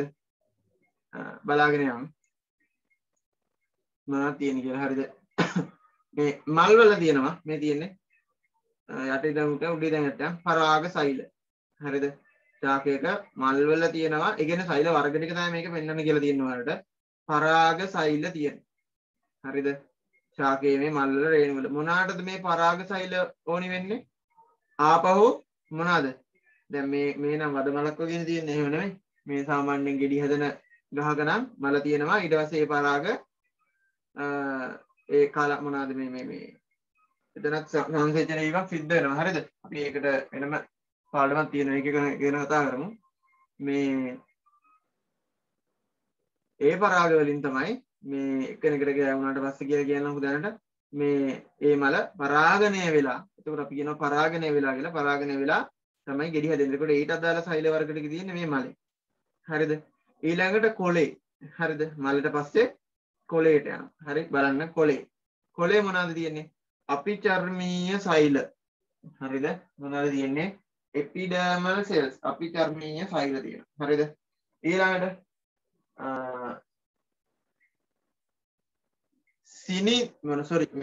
ඉනි මෘදු ස්ථිර සෛල. හරිද? දැන් මේ ශාක සෛල ගැන පාඩමක් 11 වසරේ තියෙනවා. හරිද? මේ මෘදු ස්ථිර සෛල, දෘඩ ස්ථිර සෛල ඔය ඔක්කොම ටික ගැන මේ පාඩමේදී වැඩිපුර කතා කරනවා. හරිද? එතකොට බලා ගන්න පුළුවන්. එතකොට ඔයාලට ගොඩක් දැන් වෙන ප්‍රශ්න වලට උත්තර ඒ පාඩමේ තුල තියෙනවා. හරිද? මොකද්ද මේකෙන් කරන්නේ? මේක කොහොමද හැදෙන්නේ? ඔය පූටිකාව කියන්නේ මොකද්ද? එතකොට මේ සෛලම පටක කියන්නේ මොනවද? ෆ්ලෝයම් පටක කියන්නේ මොනවද? මොනවාද ඒකෙන් කරන්නේ? ඒ ඔක්කොම මේ පාඩමේ තියෙන්නේ. හරිද? මේක ඇතුලේ කරන්න ගියොත් එහෙම මේ 11 වසරේ පොත පෙළලා මේ පාඩම තමයි කියලා දෙන්න වෙන්නේ. හරි? ඒ හින්දා අපි සෛල වර්ග ටික විතරක් මේ වෙලාවේ අඳුරගමු. මේක තියාගන්න. අපි චර්මීය සෛල. හරිද? මේ තියෙන්නේ ඒවා. ඒ උඩ තියෙනවා. හරිද? ඊළඟට එපිඩර්මල් සෙල්ස් කියලා අපි කියනවා. ඊළඟට මේවට කියනවා පරාග සෛල වලට pollen grains. හරි pollen grains. මේ තියෙනවා ඉනි මෘදු ස්තර සෛල. හරිද? පැලිසේඩ් සෙල්ස් කියලා දීලා තියෙනවා පොතේ. මේ තියෙන්නේ පූටිකාව. හරිද? මේ තියෙන්නේ මෙතන හරිමද තියෙන්නේ පූටිකාව. හරිද? මේ සෛල ටික මේ ඇඳලම තියෙනවා. අර මේ ඒකේ මේ රවුම් ඒවා කයියෙම තියෙන්නේ ඒ ටික තියෙනවා. හරිද? මේ තියෙනවා ඊට පස්සේ මේකේ පාලක සෛල මේ වටේට තියෙන පාලක සෛල මැද පූටිකාව තියෙනවා කියලා කියන්නේ ඉතුරු තමයි පෙන්වන්නේ. ශෛලම පටක සෛල. හරිද? ශෛලම පටක සෛල. හරිද? සෛලම් එකෙන් තමයි සාමාන්‍යයෙන් ශාකයක වතුර උඩට අරගෙන යන්නේ වෙන මේ සෛල ටික. හරිද? මේවා තියෙන්නේ නිකන් මෙහෙම මේ බට උණ බට වගේ තමයි තියෙන්නේ නිකන්. හරිද? 11 රච්චපු දැම්මොත් පෙන්වන්න පුළුවන් වැඩි ඔක්කොම. හරි? සෛලම වටක කොහොම මොනවද වෙන්නේ කියලා. හරිද? මේ ඊළඟට ෆ්ලෝයම පටක තියෙනවා. හරි? ෆ්ලෝයම පටක සෛල. සාමාන්‍යයෙන් ෆ්ලෝයම පටක සෛල වලින් කරන්නේ මේ මොකද? ශාකයක ආහාර ගබඩා කරන්න ඕනි තැනට අරන් යනවා. හරිද? මේ ආහාර ග්ලූකෝස් අරගෙන යන එක තමයි කරන්නේ. කියන්නේ මේ කොහොම හරි ග්ලූකෝස් තමයි අරන් යන්නේ. එක විදිහට අරන් යනවා. මට සමහර ඒවාට මතකත් නැහැ. මේ නම් ටිකේ පාඩමේ තියෙන. ඒ පාඩම් බලලා කියන්න. හරි? ෆ්ලෝයම් පටකින් කොහොමද කරන්නේ මේ ශාක වල ආහාර ගබඩා කරන්න අරගෙන යනවා දැන් ඉඳලා. ඒක තමයි යා කරන්නේ. හරිද?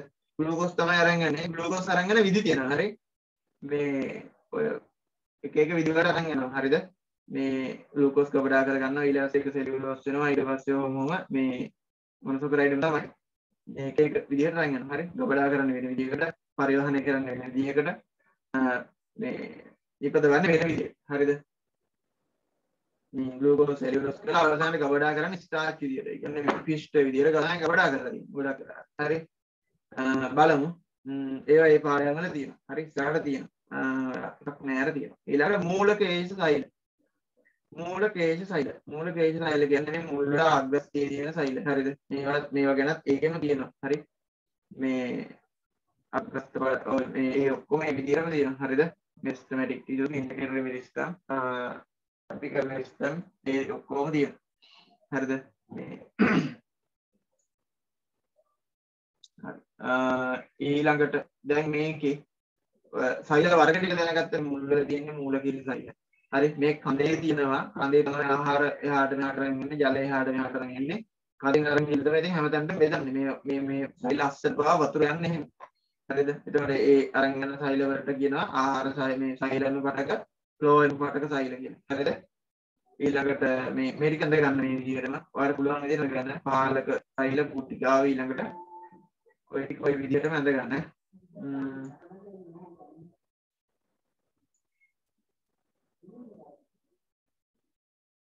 හරි ප්‍රශ්න මොනවා හරි තියෙනවද ලොකුවට නැහැ මේක ඇඳ ගන්න ඔය විදිහට ලස්සනට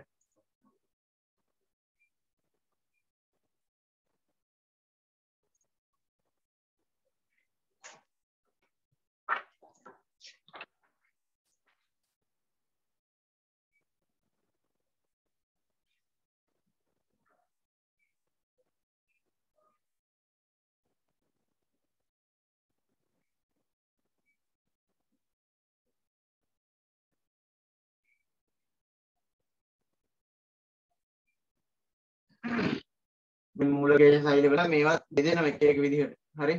අරන් එතකොට එහෙම මතකත් ඇති සමහරට නේද? මේ මොනවාද? අග තියෙනවා අග්‍රස්ත විභාජක කොට. ඊළඟට මැද තියෙනවා ඒ කියන්නේ මේ එක එක sorry මේ ඒක කඳේ මුලක් තියෙනවා ශාඛාකඳේ මේ මුල සහ අග්‍රස්ත කක්ෂීය අංකුර වල තියෙනවා කියලා කියනවා. හරි? මූල වලක් තියෙනවා මුල් වලක් තියෙනවා මේ මේවා ඒ සෛල වර්ග මේ මූලකේශ සෛල වලක් තියෙනවා මේ මම කියන ඒවා. පටක වර්ග ඒවා ඒ පාඩමේදීම කියලා දෙන්නම්. මැදික් කියන්නේ කිව්වොත් එහෙම මේ වැඩේ දෙන්න. හරි? ඔය ටික ඔය විදිහට ලස්සන ලියාගන්න.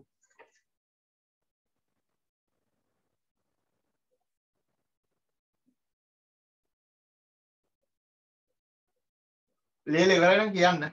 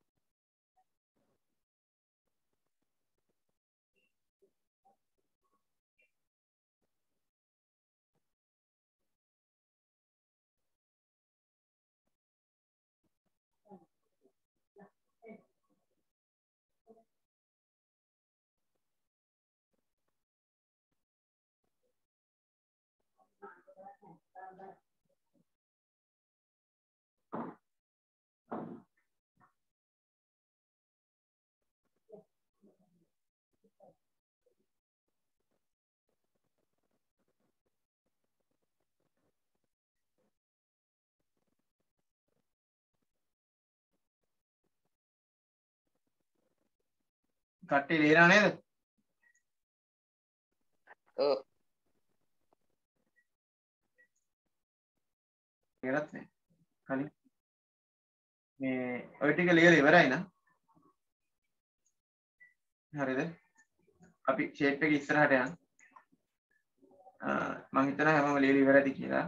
හරි. ඊළඟට මේ ටික ගැන පොඩ්ඩක් කතා කරමු. මොනවද මේ තියෙන්නේ? මේ සමෙහි සෛල තියෙනවා. හරිද? මේ තියෙන්නේ. ඒ කියන්නේ සාමාන්‍යයෙන් මේ මම අද විදිහට එපිඩයිනමික් ටිෂුස් තමයි තියෙන්නේ. හරි. ඔය එපිඩර්මල් සෙල්ස් තමයි මේ තියෙන්නේ. මෙතන වර්ග මේ මෙතන තියෙන්නේ. වර්ගය. හරිද? මේ ස්කින් සෙල් කියලා කියනවා. හරි. මේක ගැනත් ඔයාලට ඉගෙන ගන්න තියෙනවා ඉස්සරහා පාඩමක. මේකෙන් මොකද්ද කරන්න කියලා. හරිද? ඒ කියන්නේ මෙයාගෙන් තමයි මේ සමේ බාහිර තමයි මේ ආවරණය. හරිද? එතකොට මෙයාගේ තියෙන පොඩි ප්‍රොටෙක්ෂන් එකක්. ඒ කියන්නේ මේ ඔයා දැන් හිතන්නකො මුලින්ම මොනවා හරි මේ විස බීජයක් කරෙන් මෙහෙන් ගෑවුනා කියලා මේ ශරීරේ. ඒතකොට එකපාරම මේක ඇඟට යන්නේ නැහැ. මෙයා ඒක පොඩ්ඩක් පරිස්සම් කරලා තියාගන්නවා. හරිද? එහෙම යන්න දෙන්නේ නැතුව ප්‍රොටෙක්ෂන් එකක් එහෙම දීලා. ඊළඟට ඒතරනොත් තුලට ගියොත් මොනවා හරි වෙන්න ඊළඟට තමයි ඇඟේ සුදුරු දිරාණු වෙන්නේ. හරි? මේ සුදුරු දිරාණු සෛලින් මේ ඊළඟට සුදුරු දිරාණු සෛල වලින් බලනවා මේක හරහා කවුරු හරි කොහෙන් හරි ඇඟට ඇවිල්ලා නම් මෙයාගේ ආමියකින් ගිහිල්ලා උන් ටික කාලා දානවා. හරිද? ෂොට් එක හම්බ වෙනවා. හරි? ඒ තියෙන ශරීරයේ තියෙනවා මේ රුධිර සෛල වල වර්ගයක් තමයි සුදුරු දිරාණු කියන්නේ. හරි? රුධිරයේ වර්ග. සුදුරු දිරාණු සෛල තියෙනවා. ඊළඟට රුධිරයේ තව වර්ගයක් තියෙනවා රතු රුධිරාණු සෛල කියලා. හරි? රතු රුධිරාණු සෛල වලින් ප්‍රධාන වශයෙන්ම කරන්නේ අපි හුස්ම ගන්නකොට අපේ සිද්ධ වෙන ඔක්සිජන් හෝමාරුවේදී ඔක්සිජන් ගන්න කොහෙටද? ඔක්සිජන් ගන්න ලේවල්. ඒ කියන්නේ දැන් මෙතන තියෙනවා මෙහෙම පෙනහලු. හරිද? හරි. ඕම ඇවිල්ලා නේද? පෙනහලු තියෙන ඊළඟට මේ රුධිර සෛලෝම හතර වටින් ගිහිල්ලා තියෙන ඕකට. හරිද? ඔය පෙනහලු වලින් ගන්න ඔක්සිජන් ටික මුළු ඇඟ පුරාම අරගෙන යනවා. හරිද? කවුද අරන් යන්නේ? මේ රුධිර සෛල වලින් නහර හරහා තමයි අරගෙන යන්නේ. හරිද? ඒකත් මතක තියාගන්න. ඊළඟට රතු රුධිරාණු වල තව වැඩ තියෙනවා. ප්‍රධාන වශයෙන් මේක තමයි රතු රුධිරාණු වල තියෙන වර්ණකයක් හිමොග්ලොබින් කියලා අහලා ඇති. ඒ හිමොග්ලොබින් තමයි මේ ඔක්සිජන් අරගෙන යන්නේ. ඔක්සිජන් අරන් ගිහිල්ලා ඊළඟට කාබන් ඩයොක්සයිඩ් මේ පෙනහළු වලට ආපහු එළියට දාපන් කියලා ගෙනත් දෙන්නේ මේ රතු රුධිරාණු වල තියෙන සෛලම රතු රුධිරාණු සෛලම තමයි. හරිද? එතකොට සුදු රුධිරාණු සෛල වලින් ප්‍රධාන වශයෙන් කරන්නේ මේවා රතු රුධිරාණු සෛල වලට කියනවා අපි red blood cells කියලා, right? මේවා red blood cells, මේවා white blood cells. ඊළඟට white blood cell WBC. ඔයාලා බලන්න පුළුවන් ලේ report එකේ එකපාරම ඔයාගේ WBC තියනවාද කියලා. හරිද? WBC තියෙනව නැත්තම් මැරෙලා. හරි? WBC කියන්නේ සුදු රුධිරාණු. ඔයා පරිස්සම් කරලා තියන්නේ නැත්තම් ඔයාලට හෙම්බිරිස්සා හැදෙලත් මැරෙලා යන්න පුළුවන් WBC අඩු වෙනවා. හරිද? මේ WBC ඔයාගේ ගොඩක් වෙලාවට ඕනවට වඩා වැඩි වෙනවා කියලා කියන්නේ ලේ report එකේ බලන්න මොනවද වෙන්නේ? ඒ කියන්නේ ඔයාගේ ඇඟට ගොඩක් වෙලාවට මොනවා හරි මේ විස බීජයක් වගේ දෙයක් ගිහිල්ලා. ඒකින් තමයි WBC මොනවද කරලා තියෙන්නේ? ඇඟෙන් සුදු රුධිරාණු ගොඩක් හදලා. හරි? ඒ කියන්නේ ආමිය එක වැඩි කරලා තියෙනවා. තේරෙනවද? මම නම් හිතන්නේ එහෙමමයි. මට WBC කිව්ව මතක් වෙන්නම ඇඟේ තියෙන ආමිය එක. හරි? මොනවද ඒකෙන් කරන්නේ? ඒකෙන් තමයි කවුරු පිටින් ආවොත් එහෙම ඔන්න විස බීජයක් ඇවිල්ලා තිබ්බොත් ගියා දුන්න ෂොට් එක ආය ආවා. හරි? පාකිස්තාන නෙවෙයි ඇෆ්ගනිස්තානට ගිහුවා වගේ තමයි. හරි? මේ WBC වැඩි වෙලා කියන්නේ එහෙනම් අර ජර්ම් එකත් එක්ක ෆයිට් කරන්න මෙයා සුදු රුධිරාණු වැඩි කරලා තියෙනවා. හරිද? එතකොට WBC අඩු වෙන වෙලාවට ගොඩක් වෙලාවට වෛරස් එකක් වාගේ ඇඟට ඇවිල්ලා නම් හරි? වෛරස් එකක් වාගේ ඇඟට ඇවිල්ලා නම් එතකොට වෙන්නේ මේ WBC අඩු වෙන එක. හරිද? ඇයි මේ වෛරස් එකෙන් WBC මරණ මැරිල්ලට එයාට ඒ තරම් හදන්න බෑ. හරිද? ඒ වේගෙට වැඩ කරන්න බෑ. මේ වෛරස් එක ඉක්මනට ඇඟට ගිහිල්ලා WBC ගොඩක් ඒවා අඩපණ කරලා දානවා. හරිද? මේ එන ගොඩක් වෙලාවට වෛරස් එකක් වැඩ කරනවා නම් WBC අඩු වෙලා තියෙන්න පුළුවන්. ඒක මතක තියාගන්න. හරි? ඊළඟට මේ අස්ථි සෛල තියෙනවා බෝන් සෙල්ස්. හරි. අස්ථි සෛල කියන්නේ අපේ ඇඟේ අස්ථි හැදිලා තියෙන සෛල වර්ගය තමයි බෝන් සෙල්ස් කියලා කියන්නේ. ඊළඟට මේ අපේ ශරීරයේ තියෙනවා ස්නායු සෛල කියලා වර්ගයක්. හරි. ඒ කියන්නේ මේ නර්ව් සෙල්ස් කියලා කියනවා අපි ඒකට. ස්නායු සෛල. මොකද්ද මේ ස්නායු සෛලෙන් කරන්නේ? මේවා ඔයාගේ ඇඟ පුරාම වහගෙන ඉන්න මේවා. මේ ඔයාගේ ඇඟේ මුළු හැම තැනම නියපොතුයි කෙස්වලයි ඇරෙන්න, දත්වලයි ඇරෙන්න. හරිද? පිටින් තියෙන හැම තැනකම මේ ස්නායු සෛල වහගෙන ඉන්නවා. හරිද? ඒක තමයි මේ හරිය පොඩි කට්ටක් යන්න ගමන් ටින්ගාර කකුල උස්සන්නේ කවුද කියන්නේ? ස්නායු සෛලය තමයි කියන්නේ. ඔන්න එන්නවා උස්ස ගනින් කකුල කියලා. හරිද? මේක ඇනෙනකොටම මොළයට ගිහිල්ලා උස්සන්න කියන සිග්නල් එකත් ඇවිල්ලා ඉවරයි. අපිට වඩා වේගෙන් ඒවා වැඩ. හරිද? මේ අය දෙනවනේ. ආ? නිකම් ඉස්සනවා. ඇහුන්නේ? එතකොට නිකම් මිස් වෙනවනේ. ඔව් එතකොට නිකන් ඉස්සන. හරිද? මේ දැක්ක ගමන් වැඩ. හරිද? මේ දකින්න ඕනේ නැහැ මේක නිකන් කකුලේ වැදිනවා දැනිච්ච ගමන්ම ටින්ගාර මොනවද වෙන්නේ? ඉබේම කකුල ඉස්සෙනවා. හරි. මේ ආයි මේකේ කිව්වේ නැහැ මං සෝරි දෙකක් කිව්වේ නැහැ. පේශි සෛල තියෙනවා. හරි. පේශි සෛල කියන්නේ මොනවද? ඔය කට්ටිය ජිම් එකේ ගිහිල්ලා වැඩිපුර හදාගන්නේ මොනවද? හයියට හදාගන්නේ මොනවද? මේ පේශි සෛල. හරිද? මේ වගේ ශක්තිය කබඩා වෙලා තියෙනවා. මේ පේශි සෛල මොනවටද උදව් කරන්නේ? දැන් ඔයාගේ අත මෙහෙම තියෙනවා කියලා හිතන්නකෝ. හරි. ඔයාගේ අත දැන් මෙහෙම තියෙනවා. හරිද? ඒකට ඔය ඇටකටුව මෙහෙම තියෙනවා. ඊළඟට අනිත් ඇටකටුව ඔහොම තියෙනවා. හරිද? ඊළඟට දැන් මෙතන තියෙනවා පේශි සෛලයක් මේ ඇටකටුවට සෙට් වෙලා. හරිද? එතකොට මේ පේශි සෛලයට පුළුවන් හැකිලෙන්න. හරිද? මේ පේශි සෛලය හැකිලෙනකොට මේ අත ටින්ගාල උඩට ඉස්සෙනවා. තේරෙනවද? ඔව්. හරි. මේ අත හොඳේ. ඊළඟට මේ පේශි සෛලයටම පුළුවන් මොනවා වෙන්නද? ලිහිල් කරොත් එහෙම අත සාමාන්‍ය මට්ටමට එනවා. ඒ ඇස්සේ මේ පැත්තේ තියෙනවා පේශි සෛලයක්. මම නිකන් උදාහරණයක් කිව්වේ පේශි සෛල වල ක්‍රියාකාරීත්වය. හරිද? අපේ ශරීරය පාලනය කරන දා මේ පේශි සෛල වැදගත් වෙන්නේ. තේරෙනව නේද? මේ මම මෙහෙම ඇදලා කියුවට තේරෙන්නේ නැද්ද? බෝඩ් එක අඳින්න ඕනද? නෑ ඕන නෑනේ. හරි. එතකොට ඊළඟට ජන්මානු සෛල තියෙනවා. හරි? මොනවද මේ ජන්මානු සෛල කියලා කියන්නේ? එක්කෝ මේ තියෙන්නේ ශුක්‍රාණු. හරිද? ශුක්‍රාණු තියෙනවා. එහෙම නැත්නම් උඩ තියෙනවා ඩිම්බ තියෙනවා. හරිද? එතකොට ගෑනු කෙනෙක්ගේ නම් ස්ත්‍රීන්ගේ මේ මොනවද වෙන්නේ? මෙන්න මෙහෙම කොරක් කොළුවක් වගේ එකක් තියෙනව නේද? දැකලා තියෙනව නේද? ඕකේ මෙන්න මේවා ඇතුලේ තමයි මේ ඩිම්බ නිපද වෙන්නේ. හරිද? පිළිපි කට්ටියගේ මෙහෙම තියෙනවා. එතන බලන්න හොඳ නැහැ. මේ මොනවද කියන්නේ මුසන කෝෂ ඇතුලේ තමයි මොනවද නිපද වෙන්නද? ජන්මානු සෛල නිපද වෙන්නේ. හරිද? මේ ප්‍රශ්න මොකුත් තියෙනවද කියලා මම අහන්නේ. හරි? හරිද? ඒක මම තියාගන්න ඒවා. හරි? එතකොට දැන් තා චුට්ටක් ගොන්න මෙහෙම කියන්න. දැන් මෙහෙම දෙයක් තියෙනවා. එතකොට දැන් ඇයි පිරිමි කට්ටියක ඔක එළිය හැදෙන්නේ? මෙහෙමනේ. මේ සාමාන්‍යයෙන් ජන්මානු සෛල පිරිමින්ගේ මේ ශුක්‍රාණු සෛල නිපද වෙන්න ටිකක් ශරීර උෂ්ණත්වයට වඩා ඒවා පරිස්සම් වෙලා තියෙන මේ අඩු උෂ්ණත්වයක් තියෙනවා. හරිද? ඒකින්ද තමයි ඒව ශරීරයෙන් බාහිරතම පිහිටලා තියෙන්නේ. හරිද ළමයි? ඒකට දැකලා ඇතිනේ අර මම කියන්න ඕනේ නැහැ. ඔයාලා මුදුස්සගේ වීඩියෝ ටික බලලා ඔක්කොම සුපිරියට තේරෙනවා. හරි? මේ ඒකේ ලස්සනට කියලා දෙනවා. මේ ඒක එකක්. හරිද? ඉතින් මම කියන්න නවත්තන්න. ඒකින් තමයි බාහිරතම පිහිටලා තියෙන්නේ. එතකොට මේ ඩිම්බ වලට එහෙම ප්‍රශ්නයක් නැහැ. ඒ හින්දා ඒක ඒ ගෑනු කට්ටියගේ ඇඟ ඇතුළේම තමයි මේ හැදිලා තියෙන්නේ. හරිද? පිළිලා තියෙන්නේ. ඒකට උෂ්ණත්වය ඒක ප්‍රශ්නයක් නෑ සාමාන්‍යයෙන් මේ පිරිමි කෙනෙක්ට වඩා ස්ත්‍රී කෙනෙක්ගේ දේහ උෂ්ණත්වය චුට්ටක් වැඩි කියලා අහලා තියෙනවා. හරිද? අහලා නෙමෙයි වැඩි. හරිද? මේ හෙන පොඩ්ඩයි ඒක ගොඩක් නෙමෙයි. 37 ගානක් තමයි පොඩි වෙනස වෙන්නේ. ඔයා කිව්ව හින්දා බලනවා. බලන්න පොඩ්ඩක් හරි. මේ චුට්ටක් දේහ උෂ්ණත්වය වැඩි. චුට්ටයි හරිද? ගොඩක් නෙමෙයි. මේ බලන්න මම කියනවාට හරි. ඊළඟට මේක ඇඳලා ඉවරද? නම් කරගත්තද නැහැ? ප්‍රශ්න තියෙනවද? මේක ඇඳලා නම් කරගන්න. ලියන්න මිනිස් සිරුර තුළ විවිධ සෛල සංවිධානය වී ඇති ආකාරය කියලා මාතෘකාව දාන්න. හරිද? ඊට පස්සේ ඉතින් මේ ටික පොඩ්ඩක් ඇඳලා සම්පූර්ණ කරගන්න මොනවද? මේ තියෙන්නේ මේ වගේ සෛල. ඇත්තටම මේ වගේ සෛල තමයි සමේ තියෙන්නේ. හරිද? මේ නිකන් පේනනේ බුදු කැලි වගේ තියෙනවා මෙහෙම. අර දැකලා තියෙනවා සමහර මේ මොනවද මේ බනිස් වර්ග තියෙනවා මෙහෙම කැලි ගලවලා ගන්න. ඊට පස්සේ පැවිදෙන්නකින් එහෙම කියනවා මේ අන්න ඒ වගේ හරි එහෙම තමයි තියෙන්නේ හැමේ. හැමේ දැන් ලොකුවට බනිස් නෙමෙයි තියෙන්නේ. ඒ වගේ තියෙන්නේ හරි.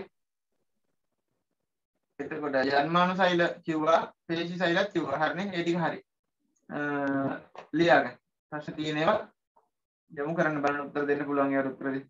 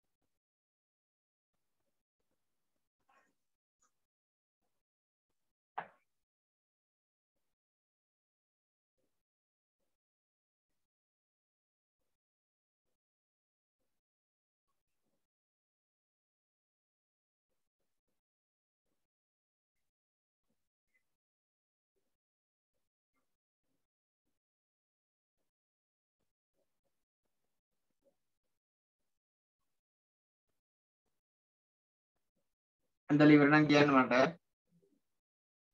නෑ තව අඳිනවා.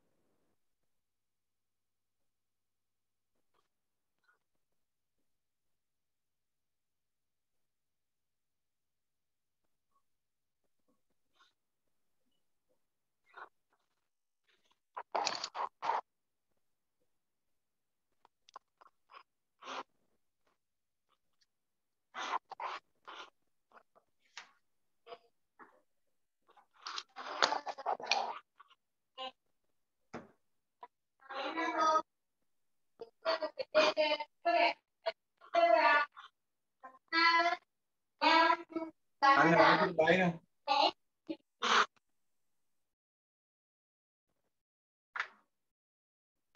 මල්ලිට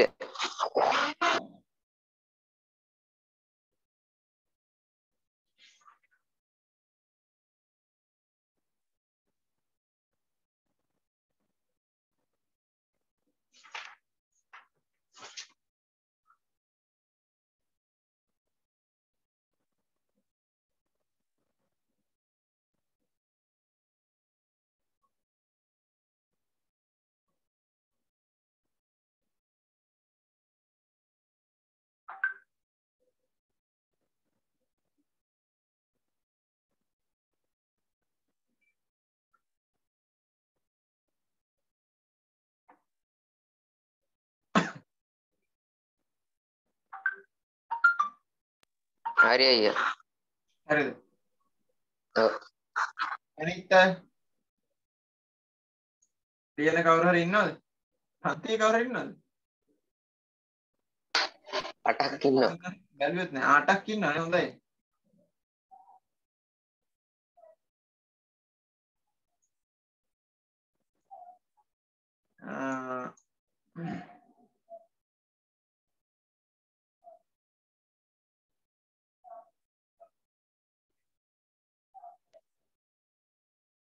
ඒ ටිෂාන් ගිහින්නේ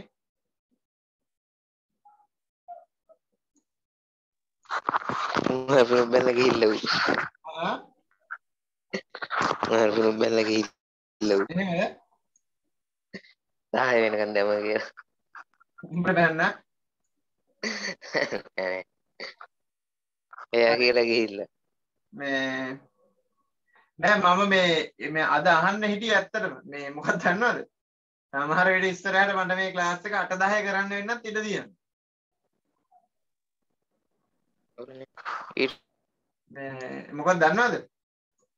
මේ අපේ ටයිම් ටේබල් වැටලා තියෙන විදිහට මේ කැම්පස් එකේ හරිද? ඒතකොට දැන් සමහර ක්ලාස් බැලන්ස් කරන්න බෑනේ දැන් පොඩි උන්ට. ඔයා කියන වෙන්නේ ඇයි නැද්ද? නෑනේ. කැඩි කැඩි අහින්. ඒ මොකද? කැම්පස් විතරයි යන්නේ. දැන් එනවද? දැන් යනවා. මේ ටයිම් ටේබල් හදලා තියෙනවා මේ ටිකක් සරයි හරිද? මේ ඒ කියන්නේ ඇරියස් එක කවර් කරන්න වෙන්නේ හදන්න නැත්තේ මේ සමහර ඒවා දැන් පොඩි උන් ඉන්නවනේ බං 9 වසරේ ඔය එහෙම එයාලට මට රෑ 8-10 කරන්න බෑනේ උන් ඉන්නේ නෑනේ තේරෙනවනේ. ඒතර වැඩි හිටි දරුවන්ට තමයි ටුක්ටක් රෑ වෙනකන් ඉන්න සිද්ධ වෙන්නේ. හරි. එහෙම වුණොත් බලනවා මම වෙනස් කරන්න කියන්නේ මේ තාම ලොකුවට කේස් එකක් නෑ. මේ දැනට කරගන්න පුළුවන් මට්ටමක් තියෙනවා. 8-10 දැම්මොත් අවුලකුත් නෑනේ කට්ටියට නේද? නෑ. 10 වුණොත් ඕනේ. අට පහුවෙන්න බෑ 9 වුණොත් මේ ටසිනිලා එහෙම නිදාගන්න ඉක්මනට හරිද? එහෙනම් 8ටම පටන් ගන්න ඕනේ. මේ නෑ මං කිව්වේ 10 පහුනට කමන්නේ 10 පහුනට ගමන්නේ නේ. ඒක තමයි. ඔව්. මේ ඊළඟට මෙන්න මේක ලියන්න. හරි. පරිණාමිකව උසස් බහුසෛලික ජීවීන් තුළ පටක හා පද්ධති මට්ටමේ සංවිධානයක් ඇති අතර එම ජීවීන්ගේ ඉන්ද්‍රයන් අවයව පවා දියුණු මට්ටමක් අදාළ දියුණු මට්ටමකින් අදාළ කාර්ය කිරීමට අවශ්‍ය පරිදි නිර්මාණය වී ඇත. හරිද? ඔබ කොහොම ලියලා දාන්න. හරි. ඔක තේරෙන්නේ පරිණාමිකව උසස් බහුසෛලික ජීවීන්. ඒ කියන්නේ අපි වගේ කට්ටිය ගැන තමයි කියන්නේ. හරිද? ඒකට බල්ලෝ බූසෝ ඒගොල්ලොත් අයිති. හරිද? ඒ කියන්නේ සාමාන්‍ය පරිණාමිකව උසස් වෙච්ච බහුසෛලික ජීවීන් තමයි ඒගොල්ලෝ. හරිද? එතකොට ජීවීන් තුළ ලොකු සත්තු හරි තුළ පටක හා පද්ධති මට්ටමේ සංවිධානයක් ඇති අතර. හරිද? පටක හා පද්ධති මට්ටමේ. දැන් බලමු ඊළඟට තියෙනවා. හරිද?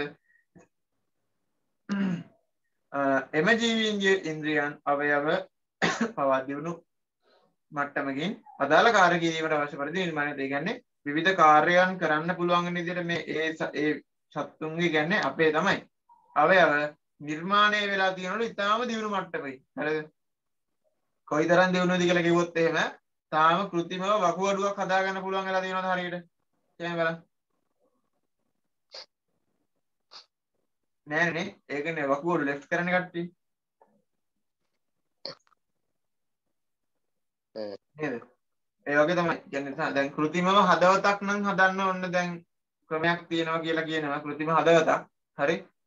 ඒකත් හැබැයි බැටරියකින් තමයි මේ එනට බැටරියකින් දැනටත් තියෙනවා මේ සෛල මට්ටමින්ම හදන්න පුළුවන් කතාවක් තියෙනවා මේ මම දැක්කා අපේ මෙයාගේ වීඩියෝ එක තියෙනවා කාගෙද දන්නවද මේ කිස්ස ජනනායක සර්ගේ වීඩියෝ එක ඒ සර් කියලා දුන්නේ මේ ඒකේ තියෙනවා මේ මොනවාද හදවතේ තියෙන ඒ සෛල වර්ග කියන කටක ඒවා වගා කරන්න පුළුවන් වගා කරලා මේ ඒවා કૃතිමව හදලා වෙන ක්‍රමයකට තමයි මේ සම්පූර්ණ හදවතක් නිර්මාණය කරන්න පුළුවන් 3D printing කියන තාක්ෂණයත් උදව් කරගෙන කියලා තමයි කිව්වේ. හරි? 3D printing කියන තාක්ෂණය ගැන පස්සේ කියලා දෙනවා දැන් කියන්න බෑ. දන්නවත් ඇති සමහර. 3D printing කියලා තියෙනවා. හරිද? ලියලා ඉවරයි. ඉවරයි. හරි. අපි ඉස්සරහට යමු ඔහොමම. මෙන්න මේක.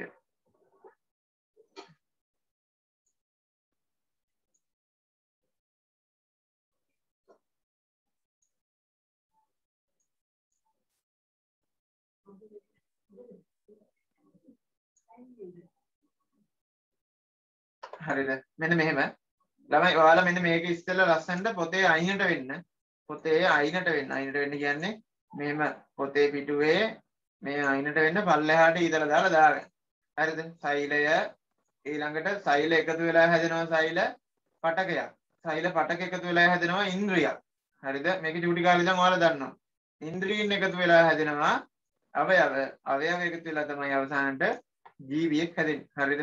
ඔය ටික කොහොම පල්ලෙහාට ලස්සනට ලියලා මෙන්න මෙහෙම ජීවී තත්ත්වයේ පවතින කුඩාම ව්‍යුහය හා කෘත්‍යමය ඒකක සෛලයයි කියලා ලියලා මේක ගෙනල්ලා මෙයාගේ ඉස්සරහින් ලියන්න ඕන. මෙයාගේ ඉස්සරහින් වරහණක් දාලා ලස්සනට ලියන්න. හරිද? ඊළඟට කාර්යයක් සඳහා විශේෂණය වූ සෛල සමූහයක් පටකයක් ලෙස හැඳින්වේ. ඒ කියන්නේ විවිධ එක්තරා කාර්යයක් සඳහා විශේෂ වූ. හරිද? දැන් මෙහෙම හිතන්නකෝ දැන් මේ තියෙන හර්ට් පටක. ඒ කියන්නේ හදවතේ තියෙන පටක වර්ග හැදිලා තියෙන්නේ මේවා මොනවාද? මේවා විශේෂයි. මේවා මහන්සි වෙන්නේ නැහැ කවදාවත්. හරිද? මේවට හද මහන්සි කියලා නතර වුණොත් මොකද වෙන්නේ? හරිනේ ඊළඟ දවසේ එත්ත පොච්චි. මාරි කන්න පුළුවන්. හරි? මේ දැන් මාරි කන්නත් බෑ. හරි? මේ ඒ වගේ තියෙනවා. හරිද? ඊළඟට හර්ට් පේශි සෛල තියෙනවා. හරිද දැක්කනේ? හර්ට් පේශි සෛල තියෙනවා. ඒ සෛල එකතු වෙලා තමයි හර්ට් පේශි පටකයක් හැදෙන්නේ. හරිද? පේනවද? එතකොට ඒ වගේ තමයි දැන් මේ ඒව විශේෂම වෙලා තියෙන්නේ මොනවටද? හෘදේ ක්‍රියාකාරීත්වයටම තමයි. ඒක මොළයේ ක්‍රියාකාරීත්වයකින් කරන්න බෑ. හරිද? ඒක තමයි මේ කියන්නේ. ඒ කියන්නේ නිශ්චිත කාර්යයක් සඳහා විශේෂ වූ සෛල සමූහයක් තමයි පටකයක් කියලා කියන්නේ. හරිද? ඒක දාගන්න මෙතෙන්ට මේ පටකය කියන තැනට දාගන්න දෙපැත්තේ. අර විදිහට ලියා ගන්න ලස්සන. ඊළඟට පටක කිහිපයක එකතුවෙන් මොකද හැදෙන්නේ? පටක කිහිපයක එකතුවෙන් ඉන්ද්‍රියක් අවයව සෑදෙන අතර ඉන්ද්‍රියක් සෑදේ. හරිද? පටක කිහිපයක එකතුවෙන් ඉන්ද්‍රියක් හැදෙනවා කියලා මෙතන ලියන්න. හරිද? හරිද? ඔක දන්නවා ඔයාලා දන්නවා මේක නෝකර කියලා දෙන්න දෙයක් නැහැ නේ. ඔක එකතු වෙලා හැදෙන්නේ කියලා නේද? ඊළඟට ඉන්ද්‍රියන් එකතු වෙලා මොනවද හැදෙන්නේ? ඉන්ද්‍රියන් කිහිපයක් එකතු වෙලා හැදෙනවා පද්ධතියක් හැදෙනවා. හරිද? කුඩා ඉන්ද්‍රියන් එකතු වෙලා පද්ධතියක්. ඒ හිතන්නකො නිකන් මොනවද? මේ පද්ධතියක් මතක් කරන්න.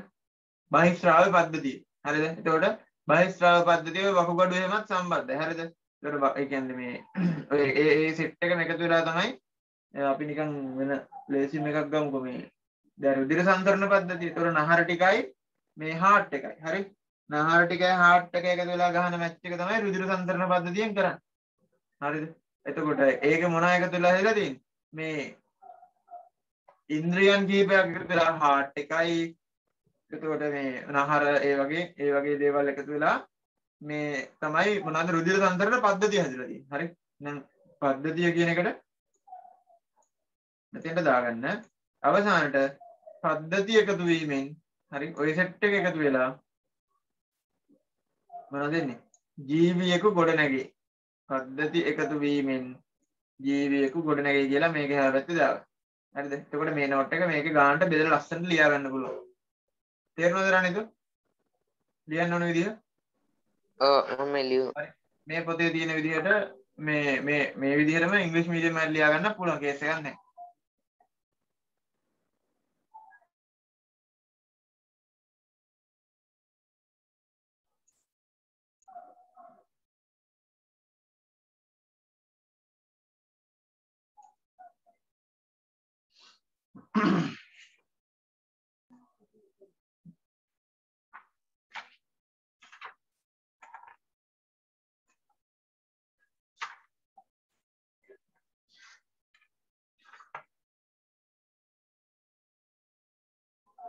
හොඳට මතක තියාගන්න. ඔය ජීව විද්‍යාව කියන්නේ ඔය වචන ටික අකුරු ටික මතක තියාගත්තා කියලා කියන්නේ පේපරෙන් 3න් එකක් ඔයාලා ලියලා S එකක් අරගෙන එන්න පුළුවන් ওই ටික හොඳට ගියා නම් ඒ කියන්නේ S එක විතරක් ඕකෙන් ගන්න පුළුවන්. හරිද? ගොඩක්ම ගන්න පුළුවන්. හරි S එකට ගෙට්ටු වෙන්නම ගන්න පුළුවන්. හරිද? තේරෙනවද? කටපාඩම් කරවලනේ ගොඩක් වෙලාට යවන්නේ කට්ටිය. ඔය ටික ගන්න. ඒකනේ හැමෝම පාස් වෙන්නේ. S එක අරන්. S තමයි ගොඩක් අය තියෙන සිංහල මීඩියම් එකේ. ඒ පිටින් කටපාඩම් කරලා යනවා. සයන්ස් පුළුවන් කියලා. හරි අවුලක් නැහැ. හැබැයි කෙමිස්ට්‍රි ෆිසික්ස් ටික නැතුව මේ BCS මේ sorry ABC නම් දාන්න බෑ. C එකක් දාගන්න පුළුවන් යන්තම්. AB නම් දාන්න අමාරුයි. හරි.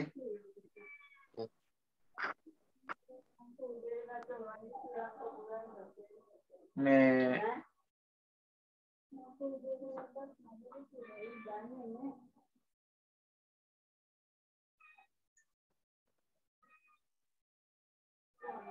ඔඩි ලියලා ඉවරද? ඔය ටික ලියලා ඉවර කළා දැන් 10 වෙලා ගන්නද? කොහොමද? ඉවරයි. තව රැය වෙනකන් ඕනද ඔයාලට? අවුරන්න ගන්න කරු. අවුලක් නැහැ කරමු. ඔව්. හරි ඊළඟ දවසේ කරමු.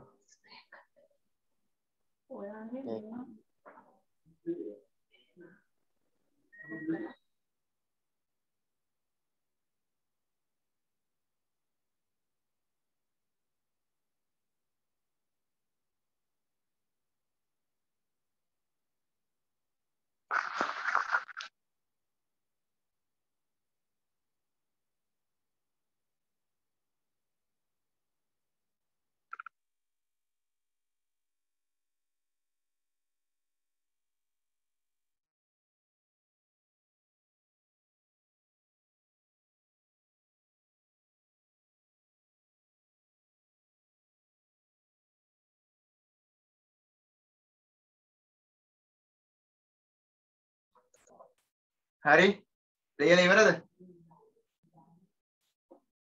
ඔව්. ඉවරයි. හරි. මේ ඔය ටිකෙන් ඉවර කරමු. හරිද? මේ පාඩම් ගන්නකො නෝට් එක ලියාගත්තා වගේ නෙමෙයි. ඔය ටික හොඳට මතක තියාගන්න අපි මේ ඊළඟ දවසේ ඉතින් ටික ලස්සනට කරමු. පෝෂණය ගැන තමයි කතා කරන්න තියෙන්නේ. හරි. මේ ප්‍රශ්න මොනවා හරි තියෙනවද? අපිට කතා කරන්න මොනවා හරි තියෙනවද ඔයාලට? කවුද ඉන්නේ? කල්පනේ? බය හොඳට පාඩම් කරලා ඉන්නේ 35ක් ගෙදරින් අරන් යන්න පුළුවන් ලකුණු. හරි.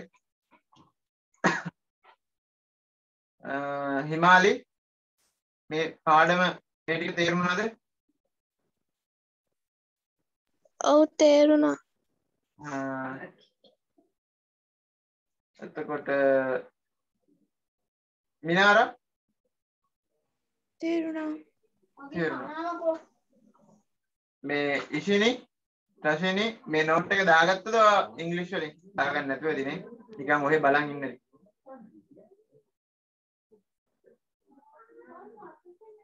රශිනි